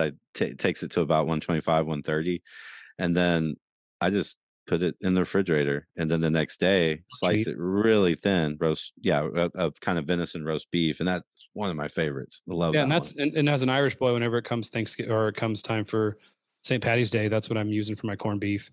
Because again, it holds up beautifully in a 14-day brine. It's not going to fall apart because of the muscle structure within that and the coarseness of the actual tendons and structure. So, but yeah, that's also one you can use for the roast beef cuts that you're doing for your kids' lunches. It holds up beautifully for those, and that's what I'm saying. Anything that you need a whole roast for, that's the whole roast that I'm going to use on a deer if I'm using a whole roast, just because I think it does hold up the best out of anything. Next item in our freezer is the squirrel. We have a few squirrels. What comes to the top of your mind? Just the good old squirrel and dumplings. That's my absolute favorite. I think slow cooking, because sometimes you get those squirrels and they're tougher than a boot leather. And a lot of guys are like, "Oh, I'm frying squirrel," and you're sitting there chewing on that squirrel for an hour and a half, and it's like, this is lame. I love slow cooking it down and making, I make squirrel tortilla soup. Using it for a lot of soups and stews is my favorite, just because it shreds and tastes. So it's a great gateway for a lot of hunters to introduce people to wild game, because it tastes a lot similar, very, very similar to a dark meat on chicken, especially when it's cooked down like that. So squirrel and dumplings, doing a fajita, some sort of fajita type deal with it, soup. But yeah, soups and stews are my favorite with squirrels. I think they hold up the best in that, and I think are exciting to eat. Sandhill crane, not breast, but leg. Everyone's always gets excited about ribeye in the sky, the breast, but curious about the leg. What would you do with the leg? Well, I wouldn't just use the leg. I'd use the leg and thigh. Or thigh, but yeah, the whole combo. I agree. Yeah. But last sandhill crane hunt we did, we made a sandhill crane barbacoa out of it. So we threw in the legs and thighs like I do with my turkey legs and thighs on some of them, and we let that shred down. And it was stupid. And then we also made like birria tacos with the leftover aspects of it, and they were stupid. So I think, I mean, here's the deal with sandhill crane: they're standing all the time in fields or in marshes. They fly and then they stand and they eat all day long, and so their legs are very, very, very tough. And so if you're going to sit there, and I saw a video of this guy's like, oh, I'm making sandhill crane drumsticks, and I laughed because I'm like, you're just doing that just to do that, because he took a bite and you could see all the hard tendons and everything. I'm like, no, that's not. I'm telling you, it's not how it works. Pop, pop, pop. Yeah. And I think that's the problem. Was you get a lot of these guys who are out there trying to shock and awe. Look what I can do, and then it turns a lot of people off because they try it and they're like, no, this is gross. I'll never do it again. And so for me, throwing it in that slow cooker and letting it cook down all day long, and you walking in after a day of hunting and you smell that, and it does very, very similarly resemble beef. But that barbacoa, oh man, just fresh tortillas, a little bit of pico on there. And so that's cumin, some chili powder, some chipotles and adobo, peppers, onions, garlic, using like anchote chili paste if you want to go that route, or just going to your local Mexican grocery store or your HEB and getting those dried red ajillo chilies, throwing those in there and letting those cook down. It's pretty much just a spicy red, kind of meat on it. Shout out to HEB. Oh, I love, dude, HEB's. My favorite part of fall is going during like tamale season. So it's like the first thing I do when I enter Texas is like straight to HEB, get homemade tortillas to drive and just eat the flour tortillas just fresh. Their chicharrones are really good too. I mean, yeah, but I just love that soft. Oh yeah, the butter tortillas are probably. And then right when you walk in front, they got those metal crates full of just tamales. And it's like, pick one up, grab a bag for $10, and then go to. And by the time you get to the ranch, it's like, oh crap, I should have got 3 dozen, not just 2 dozen, because you've already eaten 2 dozen of them. So yes, hog belly. Depending on the pig. Sow, medium. Because you're going to get some that's going to have thick belly. You're going to get some that's going to have thin belly. I've made bacon from sow pork belly. And then the best thing to do for it, though, is because it is very, very thin. And a lot of times, if the pig's not eating well, it's not going to have, especially in Texas, you're going to get some pigs that are fatty fat. And the other ones you're going to get there going, there's no belly meat even here to save. But what I'll actually do is I'll use all that for my sausage ground. It's a beautiful melting fat. And so when you put it into your sausages, it's awesome. A lot of guys will sit there and they'll take the backstrap fat. The problem is that's more of a coarse fat, which is still usable, but that belly fat is what you want. It's more of that melting type fat. So, or even render that down and use that in cooking for your grease for, those type of aspects. You can take all the belly fat, cube it up, throw it into a crock pot, and let it just cook on low, and then just keep stirring and draining, stirring and draining, stirring and draining, and you'll get a whole entire, mason jar full of this liquid gold off that pork belly. And is that you're not quite to lard though, right? I mean, or is that are we getting if you doing that process, getting closer to lard? Yeah, if you let it solidify. Okay. So that yeah, but it'll last a long time in the fridge. Mm-hmm. You can put it in there and it'll last, and it will solidify. It will start to get tougher. It's not going to be like you would domesticated lard, just because you're not using all that leg fat and inner cavity fat like you're going to find in a lot of lards. But it does become more of like a bacon fat. If you think of like that bacon fat where where it renders and it becomes more of the harder liquid. Mm-hmm. That's what you're going to find when you render down that hog belly. But I literally take it all, and that goes into my bajillion different flavors of sausages and stuff that I make. So the last one is dove. So how many dove did you guys get this year? Because your social media was flooded with some really cool looking videos or just imagery of dove hunts, etc. Yeah, we took out 27 hunters to these fields that I have permission to hunt. It was all cut grain, cut wheat. And opening day, we shot 403 dove is what we shot opening morning It's between the impressive. 2700s. And then total 3 days, I think we shot like 780 dove total 3 days. So a lot of choice between what you do with it. What's your favorite though? Like, what's your go-to? What do you love to do with a dove? Well, I pluck every single dove, which I know a lot of people call me crazy for that. But so again, once it's plucked, you can then breast it and do whatever you want, but you have the option to eat it whole. Sort of like I was saying, keeping those other cuts whole. But for me, it's probably spatchcocked barbecue dove with like dipped in like a homemade bourbon barbecue sauce. It's I season it up easily, just very lightly with S&P, garlic powder, onion powder, maybe a little chupacabra if you're from Texas and you know that stuff. Use that; it's phenomenal. If not, go look at chupacabra on Amazon and buy a bottle of Black Label. It's gonna blow your socks off. And then spatchcock it. So I'm cutting out the backbone, cracking that sucker open, and then grilling it to about a 125, 130. And then what I do is I actually make a big old thing of bourbon barbecue sauce, and I just hold on to a back leg, dip the whole entire sucker, and throw it back on there to kind of caramelize it up. And it is probably the one that goes the farthest, the fastest. But again, you can look on my social media and see that I'm making, Dove popper pizzas. I made Dove chorizo this year. I think we took like 100 Dove and just pulled every piece of meat off we could, threw it through the grinder with some pork belly, and we made chorizo, and it was phenomenal. So think outside the box. You can grind Dove, and you can make Dove tacos and Dove whatever with this ground. Don't think it's just two little breasts, because my favorite is taking that leg and thigh and just sucking it off the bone after it's cooked. Like, I'll give everyone the breast all day long. I'll just rip off all the feet and thighs and just sit there, and it's like just one little beautiful little pull off in your mouth, and it's gorgeous. It's one of my favorite meats. I'll fight people on it. Dove is phenomenal when cooked properly. Absolutely. Oh, thanks for those tips. We'll definitely be checking those out and looking at some of the recipes you have on there.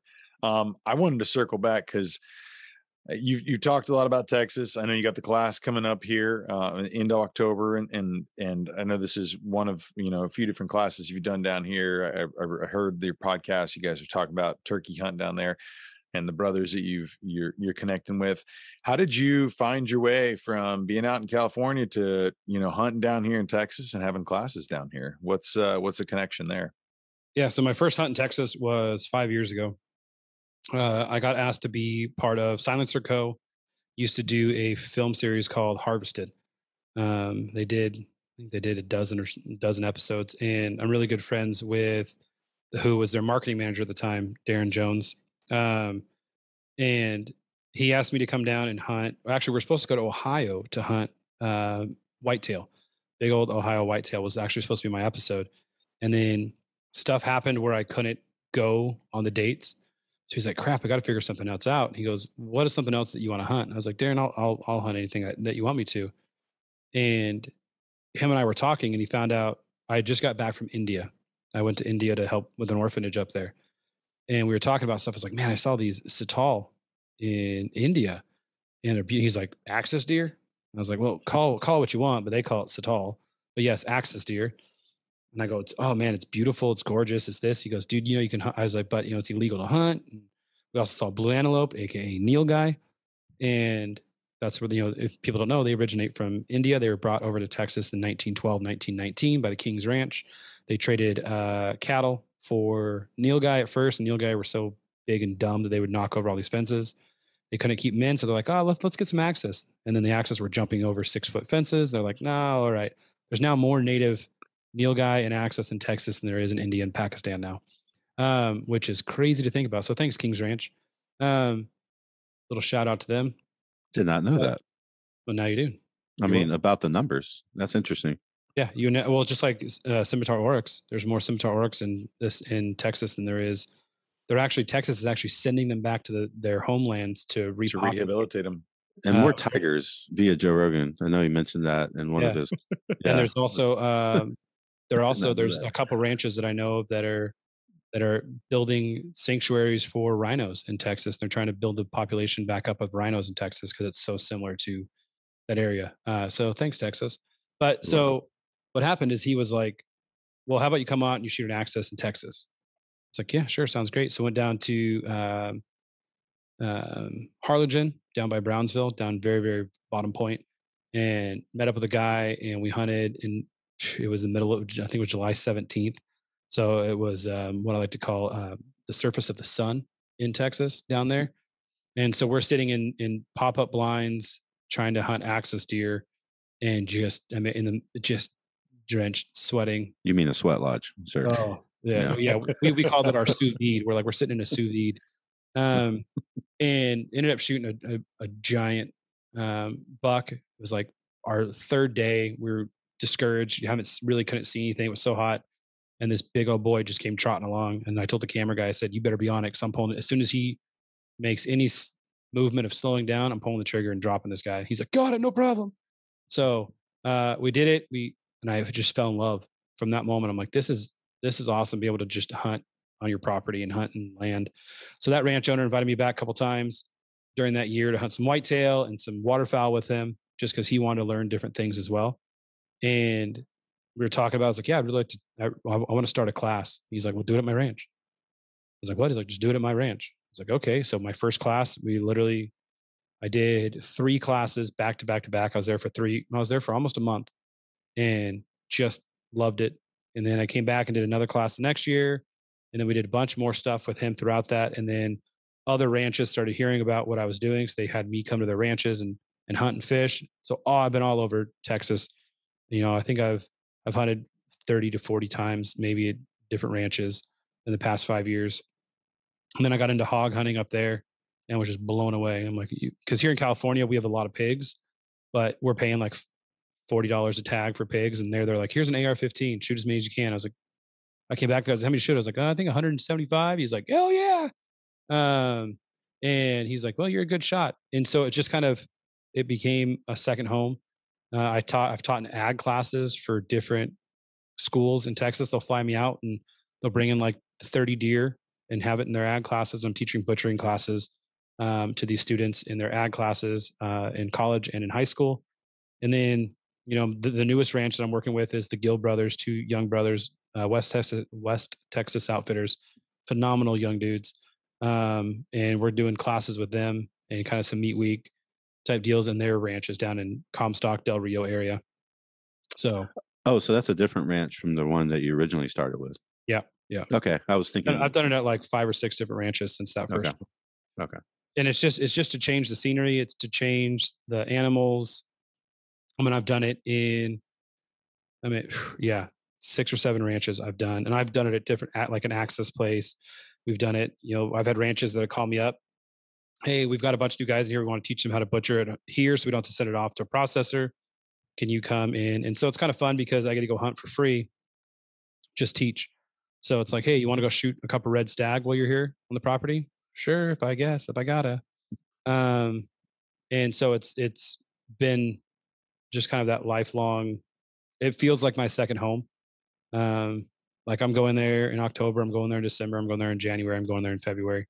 If I could move there today, I would, but my wife's got a great job and she supported me, so I'm supporting her. Yeah. So that's kind of where Texas started, was that first hunt of hunting axis deer. And it's just exploded. I mean, that aoudad right there, this is like a 14-year-old sow. And one rancher was like, well, we don't eat aoudad. And I was like, oh, I'll prove you wrong. So he's like, well, come shoot a sow and a male, and we'll see which one tastes better, or an ewe and a ram. And we shot 2 of the oldest ones we could find, and they tasted incredible.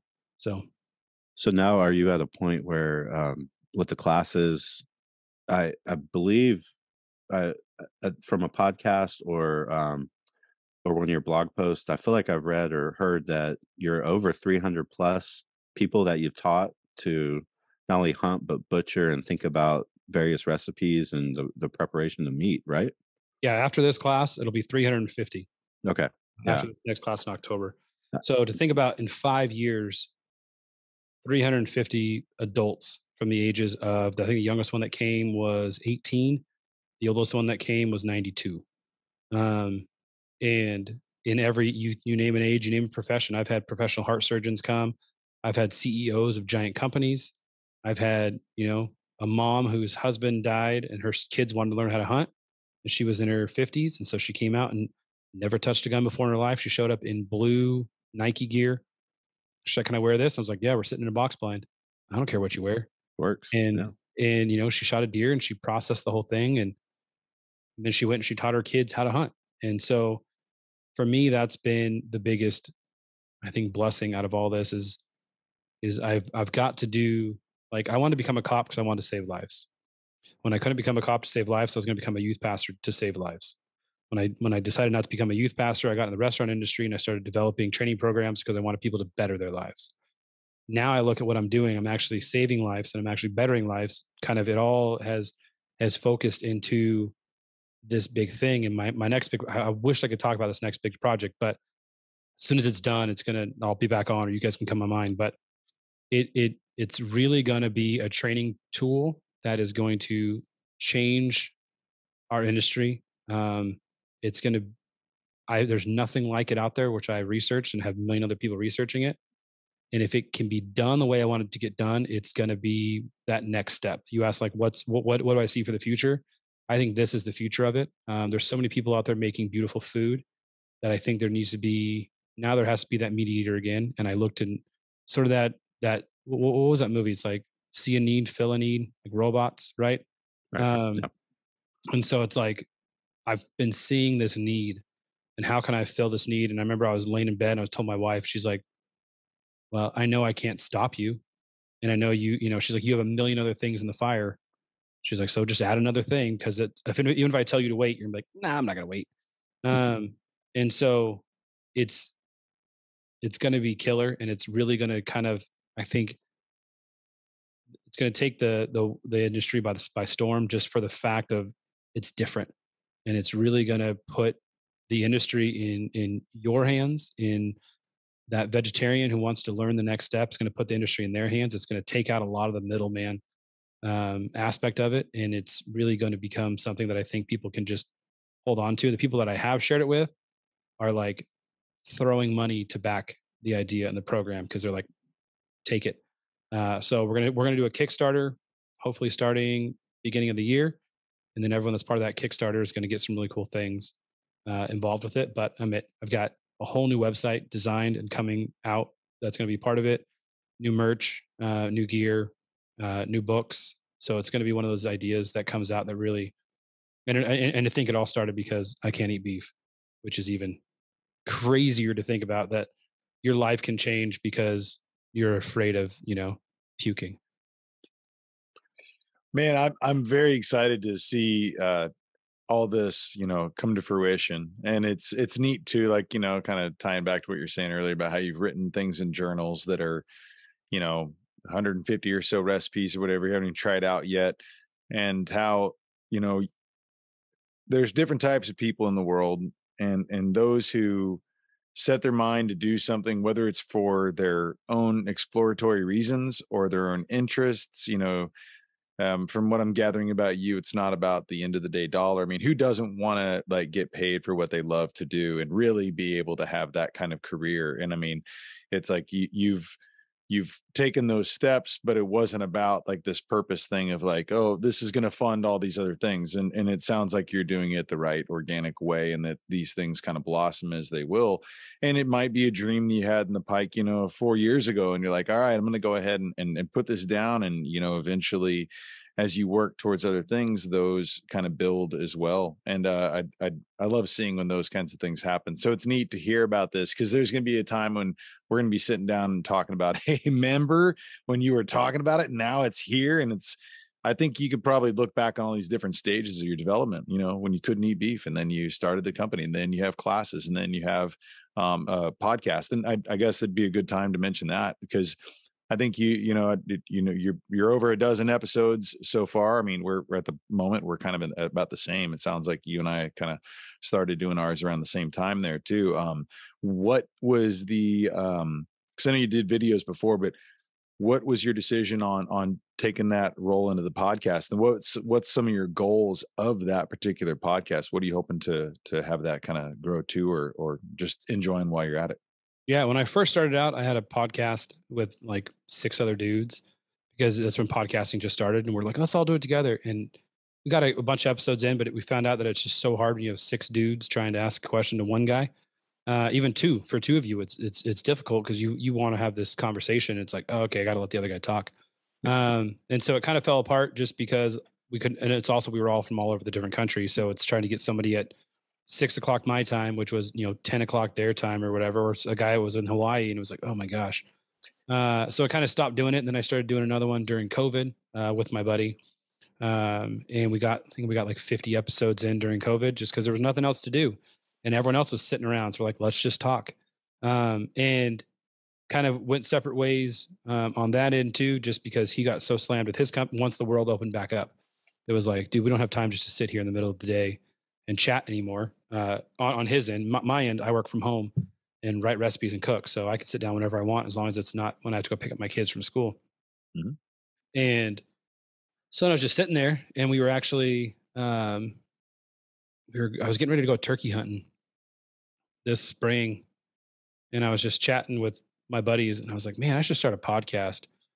And they're like, what? Yeah, you should. Like, cause I still get people that are listening to my old podcast from like 5-6 years ago. And they're like, oh, it's awesome. I was like, I want to do one where I can just talk, and I can just talk about real people, real food, real things, like have no structure, have no questions, just be like, hey, let's talk. I don't care who you are, what you are. I mean, I've talked, I'm 13 episodes in, and it's like I went dove hunting and ran into the head of Fish and Wildlife. I was like, hey, you want to sit down and talk? He's like, yeah, let's do it. And so we just talked about fish and wildlife and what his life was. And, then going in NWTF, they're doing a conservation week. I was like, Fred, you want to come on? He's like, sure, let's come on. And so I think that's kind of how it is. It's just, I just want it to be, so many people want to be a fly on the wall so often. And so I think just letting them be a part of a conversation. And I don't know about you guys, but my podcast is exploding faster than I can ever imagine. I get the numbers every week, and I'm like, seriously?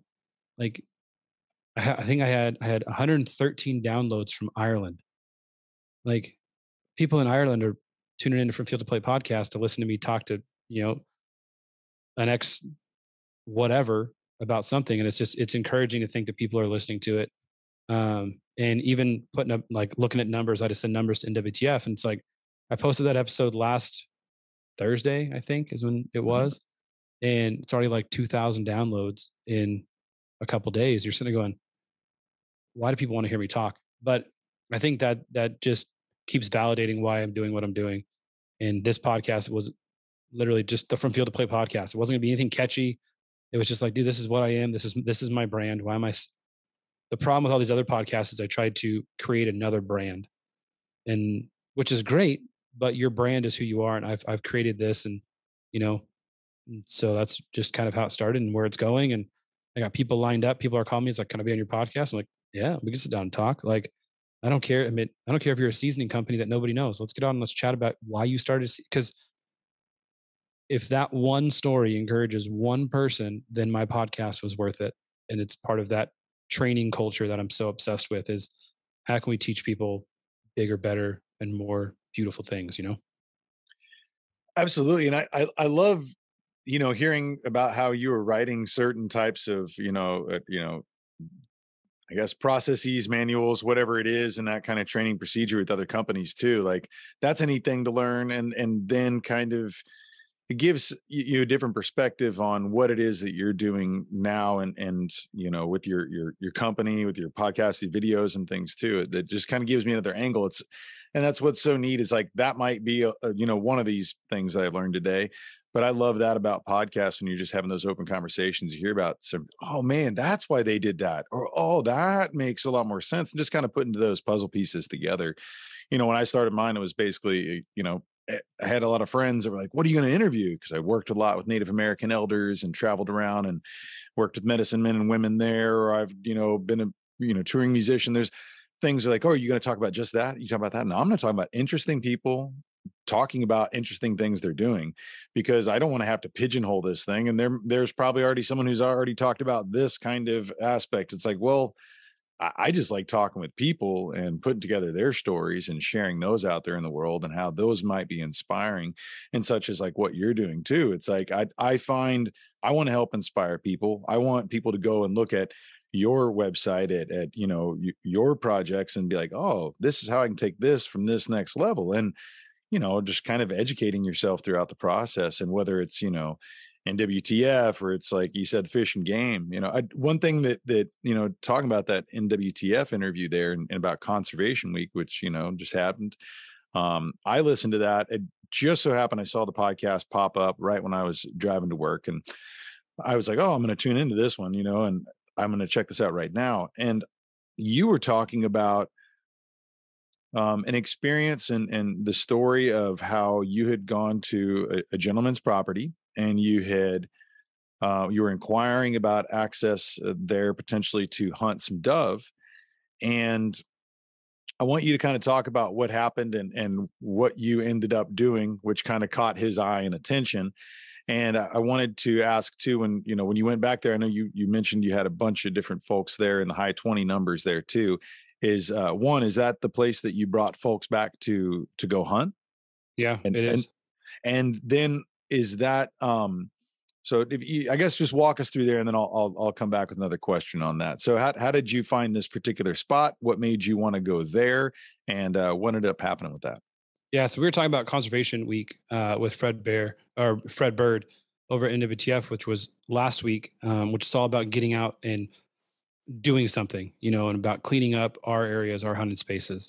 And I told him a story was a couple of years ago, we were driving around trying to find somewhere to hunt dove down by where we hunt dove down by the Colorado River in Blythe.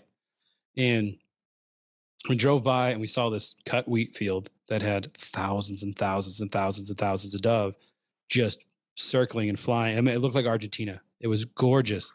And we were like, oh my gosh. And then we look at the road to get in there and it says, no hunting, no trespassing. We're like, oh, balls. So we kind of drove around, tried to find other fields, or every field, no hunting, no pests. It was all this guy's property. So I was like, well, that sucks. So I get on Onyx and I look, and if you pay for your Onyx, you can see landowners. So I'm like, all right, we know the landowner. And I knew a buddy in Blythe. And I'm like, do you know this person? He's like, yeah, I know this person. So talk to this guy and go up to his house, and he's like, knock on. He's like, nope, no hunting at all. Hunters are gross. They're trashing my property. They blah, blah. Fill in the blank of every stereotypical hunter aspect thing that you've heard or seen or done. This is what that guy is saying no to. And I was like, hey, you know what? I totally understand. I get it. We're different hunters. This is what I do for a living. Here's my business card. Here's my website. Nope. Perfect. No problem. Thank you so much for taking the time. Shake the guy's hand. Be respectful, because I think a lot of times people get so pissed off.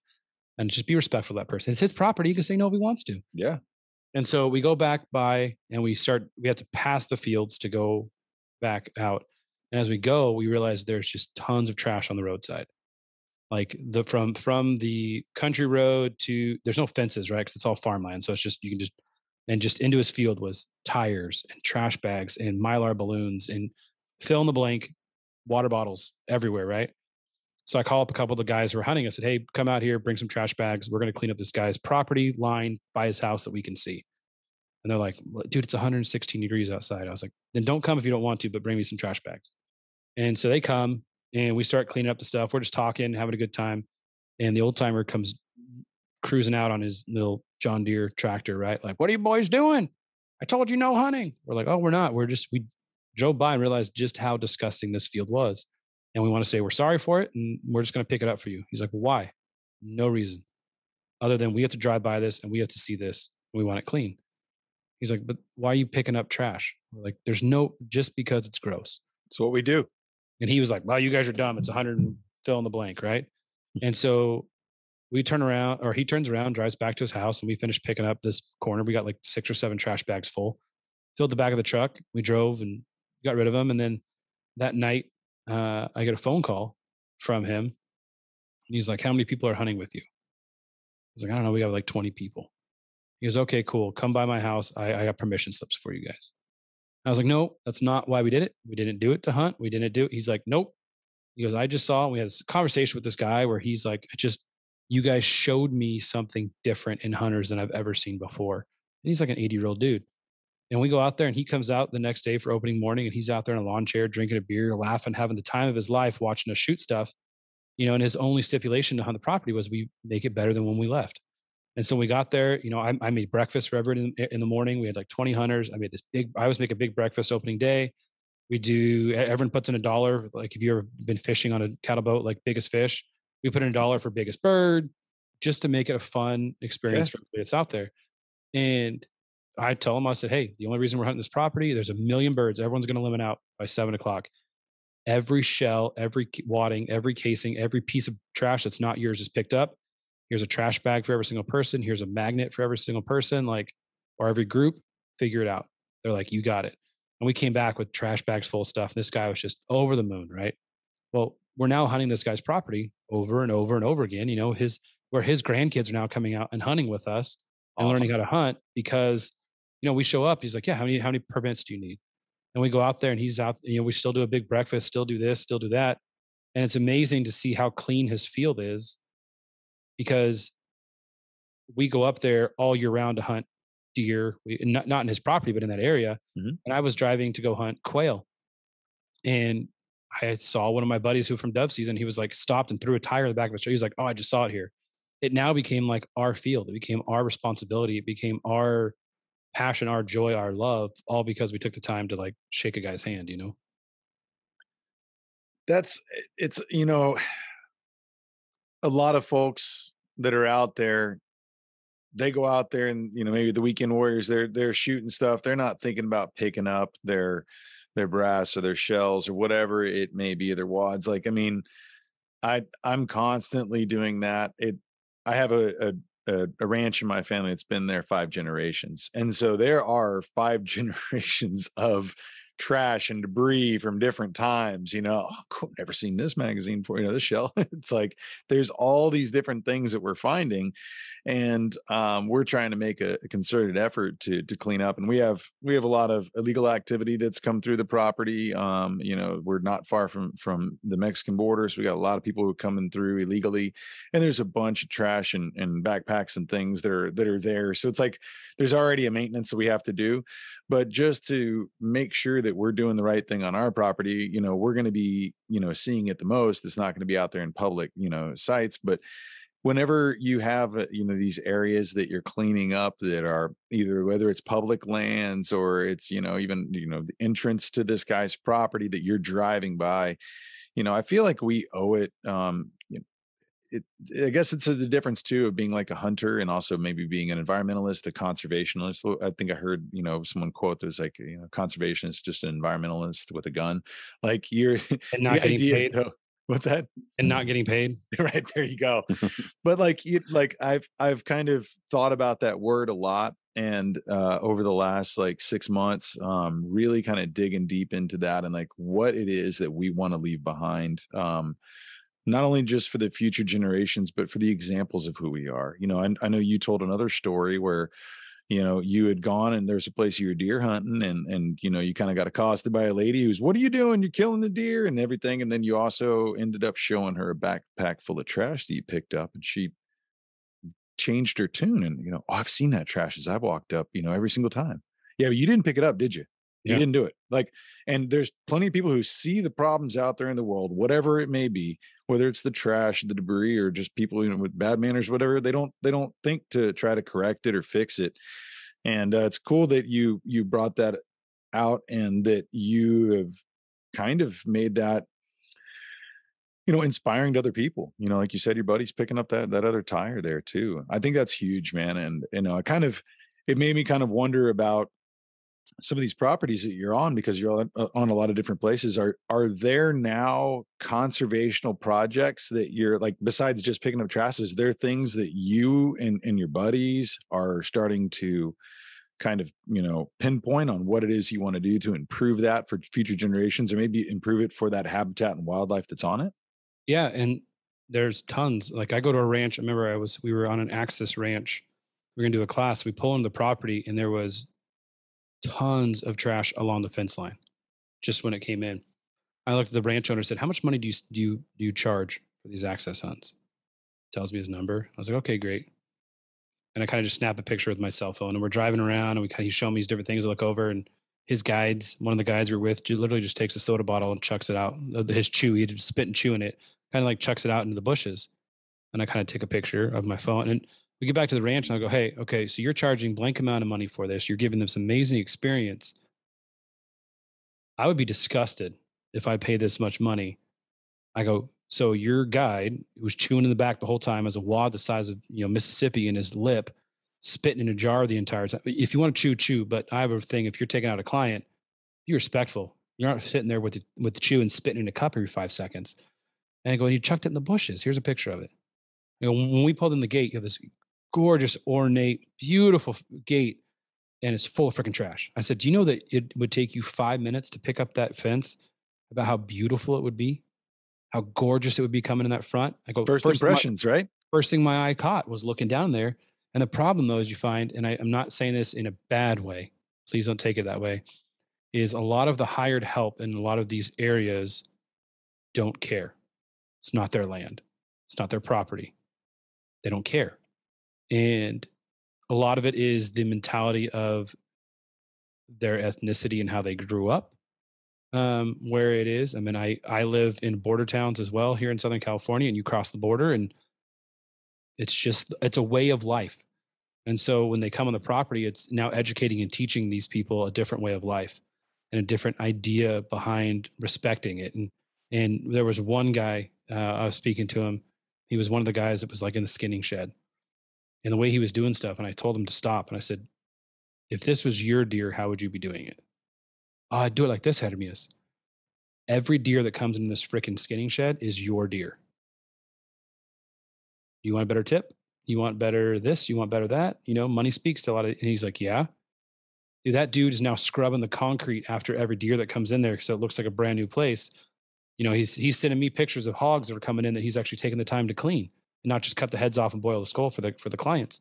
Right. And so I think when you start to that whole, with them, you've probably heard that before, especially in the restaurant industry. It's the what's in it for me. Well, we actually changed that at my restaurant. Remember, I told you all that stuff. It's like, what's in it for them?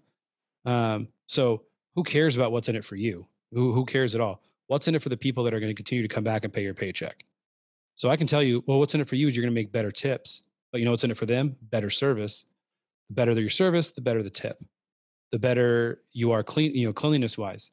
There's a reason that I would have, cleaning supplies at the host stand. If someone put their hand on a door to push it open, their job was to go clean that hand mark, because the next person that comes in should feel like they were the only person to go through that door that day. And so when I look at butchering down an animal, it's all about, I want my family to have the most cleanest and beautiful experience they can. I did a research for Time magazine where it was like the average steak that goes into a grocery store has touched 100 to 150 things or hands or machines, right? 100 things have touched that piece of meat before it hits your table. That's disgusting. And so when you talk about hunting in the hunting industry and why I do what I do, is I'm trying to teach people that these two hands are all you need to be successful. That these two hands are all you need to make a lasting impression in someone's life. That these two hands are the only thing that your kids should feel when they wake up in the morning and when they go to bed at night, is the hug or the embrace or the touch of their cheek, is because your hands are super powerful. And if you can control what your hands do, be it cleaning a window so the next guest that comes in feels like they're the first people in your restaurant that day, or me sitting and staying up till 2:00 teaching somebody again how to take off a backstrap or a tenderloin. I was teaching a class, and this one girl who was in the class, and she looked at me, she goes, I don't get it. I go, what? She's like, we have asked you the same stupid question 30 times, and you give us the most respectful answer every single time. And I went, because you asked the question. My job isn't to get angry and to get violent and to get, I worked in restaurants. Like, my wife's trying to make me watch that show Bear, I think is what it's called, or the chef one on Netflix about some chef guy. I don't know the name of it. I watched like one episode. I said, I can't watch it. I'm getting PTSD of working in a restaurant, of everyone yelling and screaming at each other and cussing each other out. Like, I literally had a tip jar in my restaurant just back there. It said, if you said any words, and I had a whole list of words, and people could add any word they want to it. If you say that word, money goes in there at the end of the year. Whatever money's in there, I'm going to give it away to someone in the restaurant. Because you're not only do your hands control all things, but your words and your actions speak louder. And so by me going and cleaning up that field, I could have went and complained about that dude. I could have went over to that guy and said, "You're stupid. You're an idiot." But my actions spoke louder than my words. By me continually doing what I'm doing, I've taken out ex-vegans, vegetarians on multiple hunts because they're like, one of the guys came at me with death threats for like a year. Finally, he's like, "I want to learn how to hunt." I'm like, "Okay, show up." I put a gun in this freaking dude's hand that had been giving me death threats and said, "Let's go shoot an animal." Right. And now this guy's a ridiculous hunter, amazing hunter. But through our conversations, through the mutual respect that I can share with people, I think that's where our world needs to go. We're so caught up in just this fast food mentality, this fast world mentality, that no one takes the time to sit down and have dinner anymore. No one Nor takes does the time. anyone take time to pick up trash. Yeah, I mean, That's point in conservation. base. You go to a freaking kids baseball game, and how many of those parents just throw stuff under the bleachers? And you're like, Mhm. you're a freaking idiot moron who's doing. We were at the river with our family for my mom's birthday over the 16th. And I remember my daughters were playing and there was like a water bottle floating way out in the river.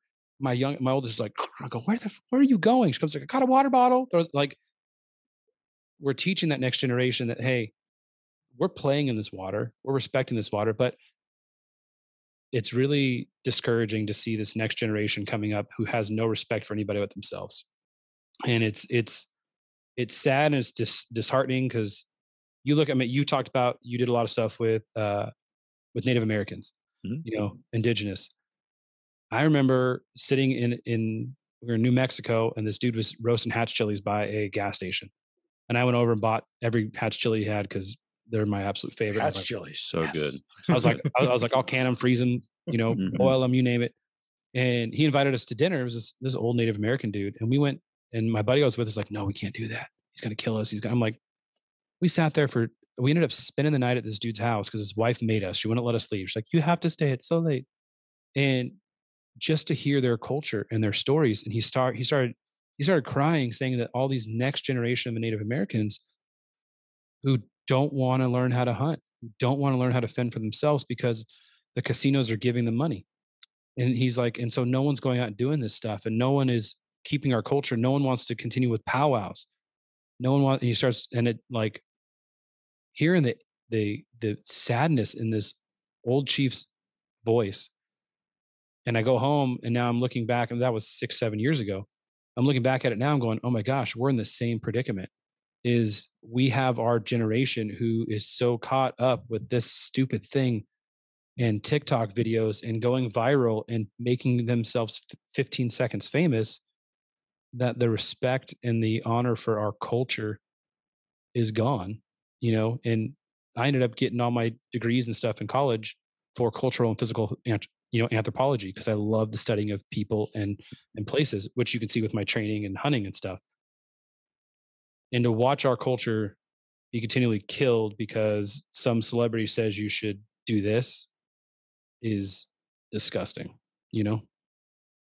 I think a lot of platforms out there, such as yours, I mean, that's the beauty of it. One person at a time, just kind of reconnecting them back to nature, back to what's important. And I just want to highlight that I think you are an inspiration in that regard, and really have enjoyed like over the years or over the last few months, like really digging into who you are. I think that's one of the biggest aspects of what you do is those classes and kind of teaching people a better way in that. And it's just about like one animal and sort of the butchery of it, and like and like the tangibles in that moment. But I think it can leave an impression for a lifetime and other generations for those people too, and so um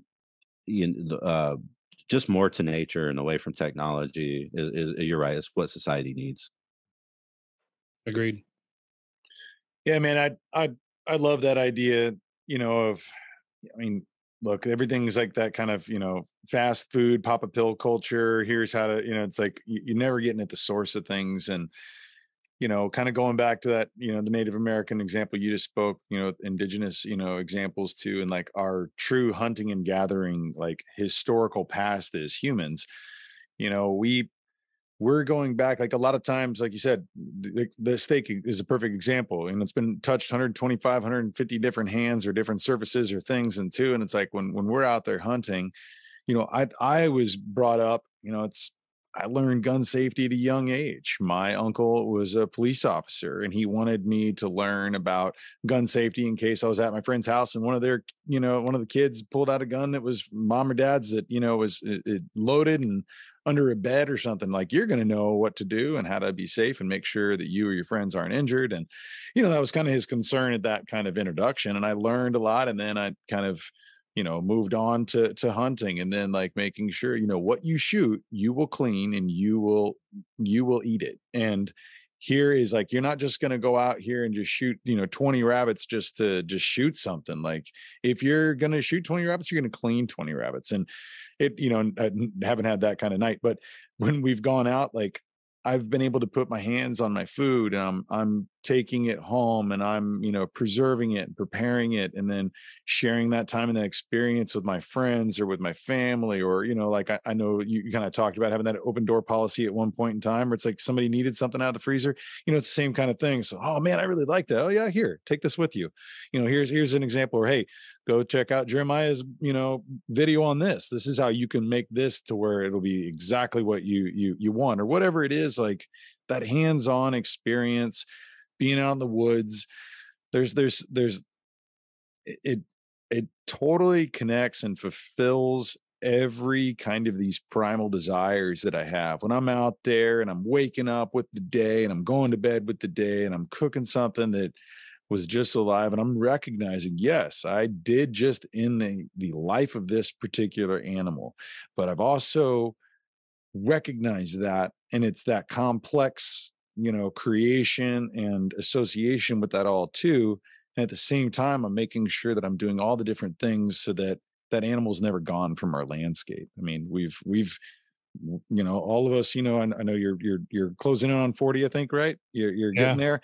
So it's like we've February. well, cool, man. I mean, we're on the same ages, and we've seen, a lot of different species gone from the extinction list that are some bigger name species, but there's so many, thousands that we don't even know of. And it's like, I feel like we need to preserve all those kinds of things for future generations. And, as strange it is for some people to understand, it's like hunters are one of the biggest reasons why there is a, conservation movement in the United States and worldwide too. But what we've done here in the Pittman-Robertson Act and the different things we've done to leave something better behind and leave something for those future generations. And, like the seventh generation, it's like the Native American idea, right? Yeah. I always think about that same thing.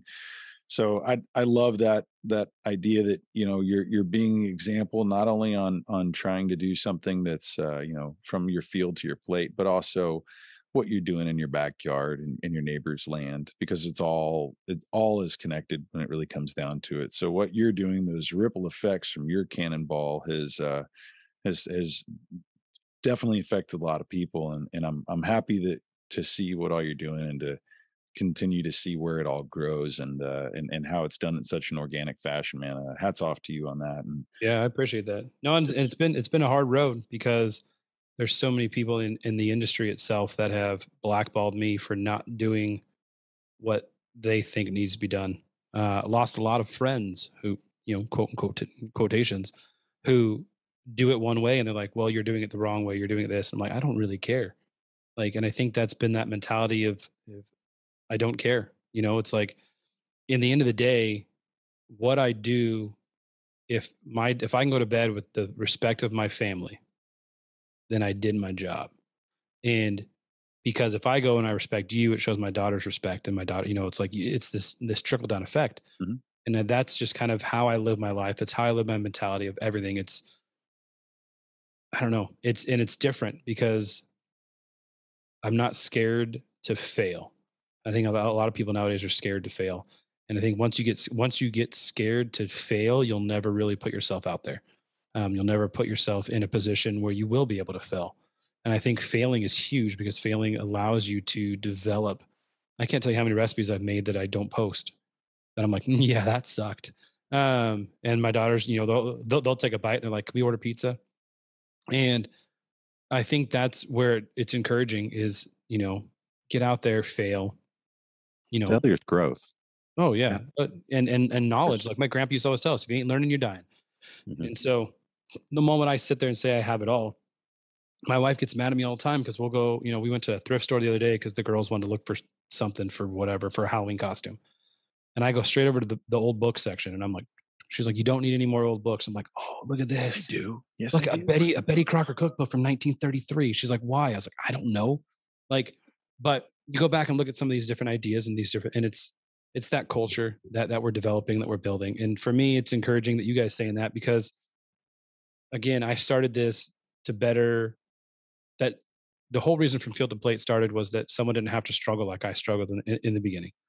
And from field to plate encompasses everything from the moment you hit the field to the moment you're eating in the plate. Everything in the middle is part of that from field to plate culture. And a lot of people think it's just the food, but going out and picking up trash is part of the field. Taking your kids out there, listening to stories from an old timer who's going to die. And, I think I ended up buying a portable podcast machine recently just for the fact that anywhere and everywhere I go, I'm taking it with me because there's always a story to be.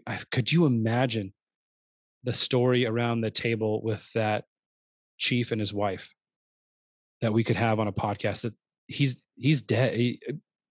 He has to be long gone. He was like way old, and his stories have stopped.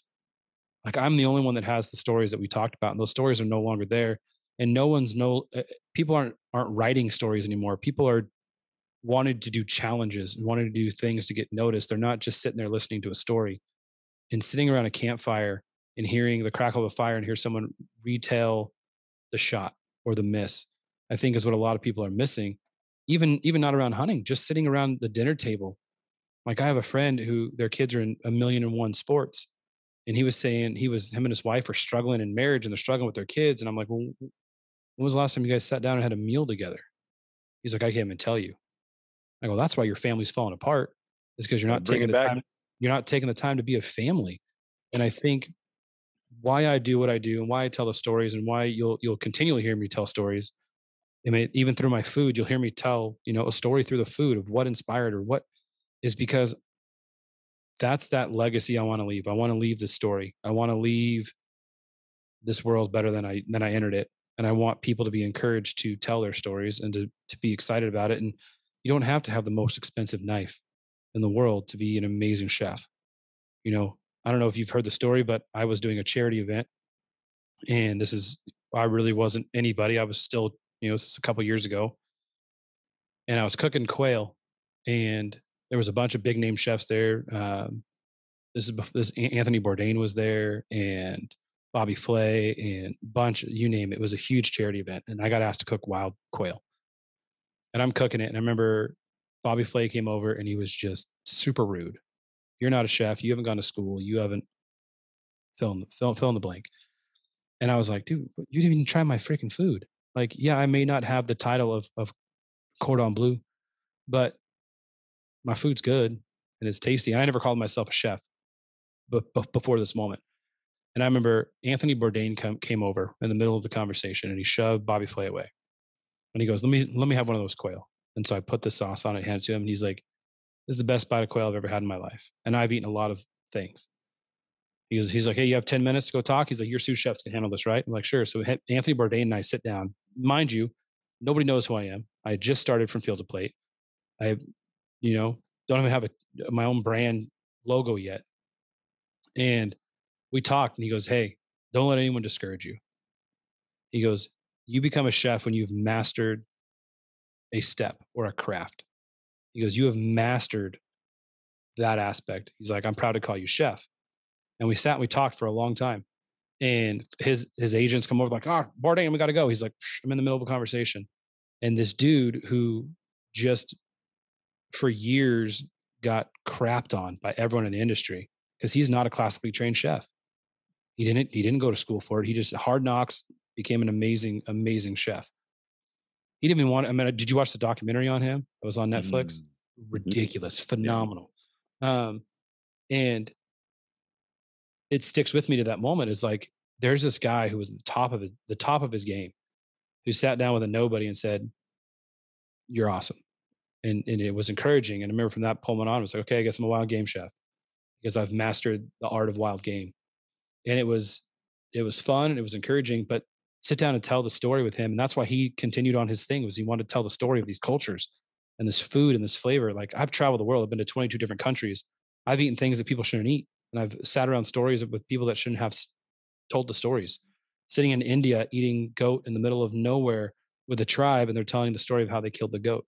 Or, we're in Ecuador and we're with this orphanage, and these little kids are swimming out into the towards the Galapagos Islands, diving down, getting urchins and starfish, coming back and cooking them in rice. These little 10, 11-year-old kids, like, sitting there laughing, eating a sea star, which I don't recommend. They're disgusting.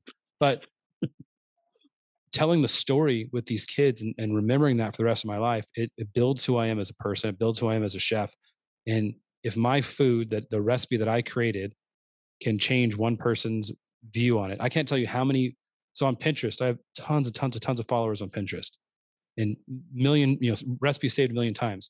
It's 99% women who are saving that stuff.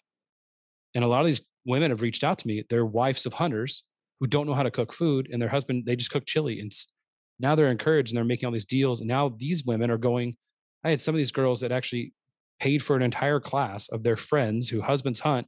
Husbands won't take them hunting. They paid to come out and take a class. And I took these 5 women out, and they shot deer and they cooked. And they're like, all right, we're better than our husbands now, because our husbands came back with nothing. Like, we ended up shooting big deer. Like, they were supposed to shoot doe. And then the rancher found out why they're there. He's like, we're shooting big deer. I mean, they were shooting like 180s, 190s. He's like, see that deer? Shoot it. Shoot it. He didn't care. He's like, I want you to bring it back. He's like, show me a picture of your husband's biggest deer. Okay, I'll find you a bigger deer. And these awesome. Girls were shooting.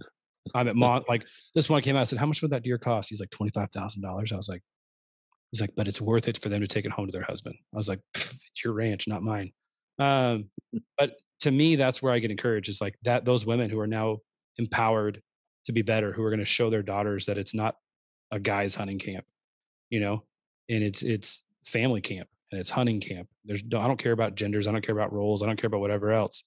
Let's fill the freezer. Because for my daughters, I told them all, I said, hey, if you guys want to hunt, that just means the more dove and deer we can have in the freezer, because daddy can only have 3 times a day, the limit. I can only have 45 dove in the freezer. If you guys want to have over 100 dove in the freezer, y'all need to get out there and start shooting dove, because you guys like eating it. So if we can have 100 plus, let's get out there. And so my daughters are like, all right, let's get out there. They're trying to get my wife to hunt. I told her for my 40th, all I want is her to get her hunting license so we can go sit in the duck blind as a family with the dog. So she's still telling her friends, I got to go get my hunting license this year so I can go sit in a duck blind. I was like, listen, you want to go to freaking Hawaii and I just want you to go sit in a duck blind and throw me a Ninja Turtle birthday party at like an arcade. Like, that's all I want for my 40th. Like, I don't want anything fancy. I just want you to go shoot a duck in the face, Just tell her there's hunting in Hawaii as well. Well, she loves going when I hunt in Hawaii, because she sits on the beach with a Mai Tai, and I go up to the volcano and shoot axis deer. And then we come down with all the locals and we go fishing, and we bring back fish, surf and turf. And she's like, I love it, because all these local Hawaiians are just cooking hand and foot over us. She's like, I'll go hunt with you in Hawaii anytime. I was like, no, you got to go hunting with me. She's like, no, I enjoy the beach, and you guys. She hunts the Mai Tais. She kind of counts. Mai Tais and the rum and cokes or whatever else she's drinking. I don't know. I don't drink, so I just let her have fun, and I go shoot critters. Is that just out of curiosity? You mentioned not drinking. Did you used to drink and then you put it up, or is that never had a drop in my life? Really? Yeah, grew up around alcoholism, had friends, alcoholism, some deaths due to alcohol. Mm-hmm. So at a very young age, I was like, I don't need a drink. And then watching all my friends in college just get plastered and waste all their money. So I started making a deal with my friends. As much money as they would spend at the bars on the weekend, I'd put into savings. And then I told them to stop drinking, because I didn't have that much money to continue to dump into savings. But no, I cook with it. Like, I'll cook all the alcohols. I've just never picked up and I worked in the restaurant industry my whole life. Worked as a bartender, bar manager. People are like, what tastes good? I was like, you know what I sell a lot of?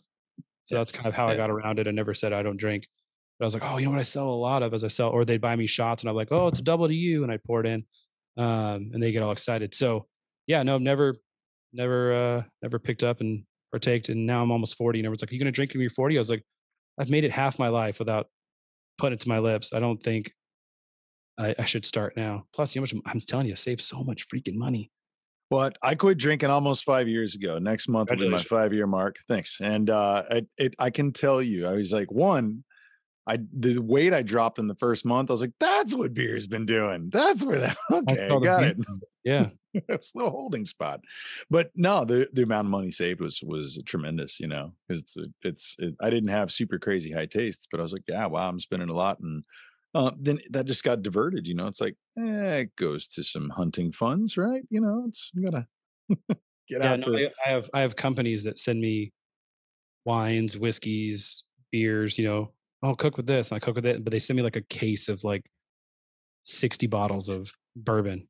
I'm like, I can only make so much barbecue sauce, or I can only cook so then it's always like Christmas gifts to all my friends. I'm like, whoa, this is like a $70 bottle of bourbon. I was like, yeah, because I love you. They're like, you got it for free, right? I'm like, yeah, Merry Christmas. There's 30 more in the back. Yeah. If you like it, come and get another one. I got a case under my garage. You mentioned Dove and how you're bringing other people out there. Is your classes that you in Texas, are you doing like Dove classes when you're in Cali too? No. Okay. No. California, you have to have a guide license to do classes and stuff like that. Okay. That's why everyone always asks me, why do you do so much stuff in Texas? It's like, cause I can. Yep. And there's no requirements for it, for teaching. And, and I know a lot of the fish and game guys, so it's asking them questions will like, so technically if you like in the state of Texas, if you're quartering out a deer, if it's hanging in say you have an MLD tag, if it's hanging in there, the deer technically can't be quartered out until you leave the ranch, because they're having to identify that deer without those cuts.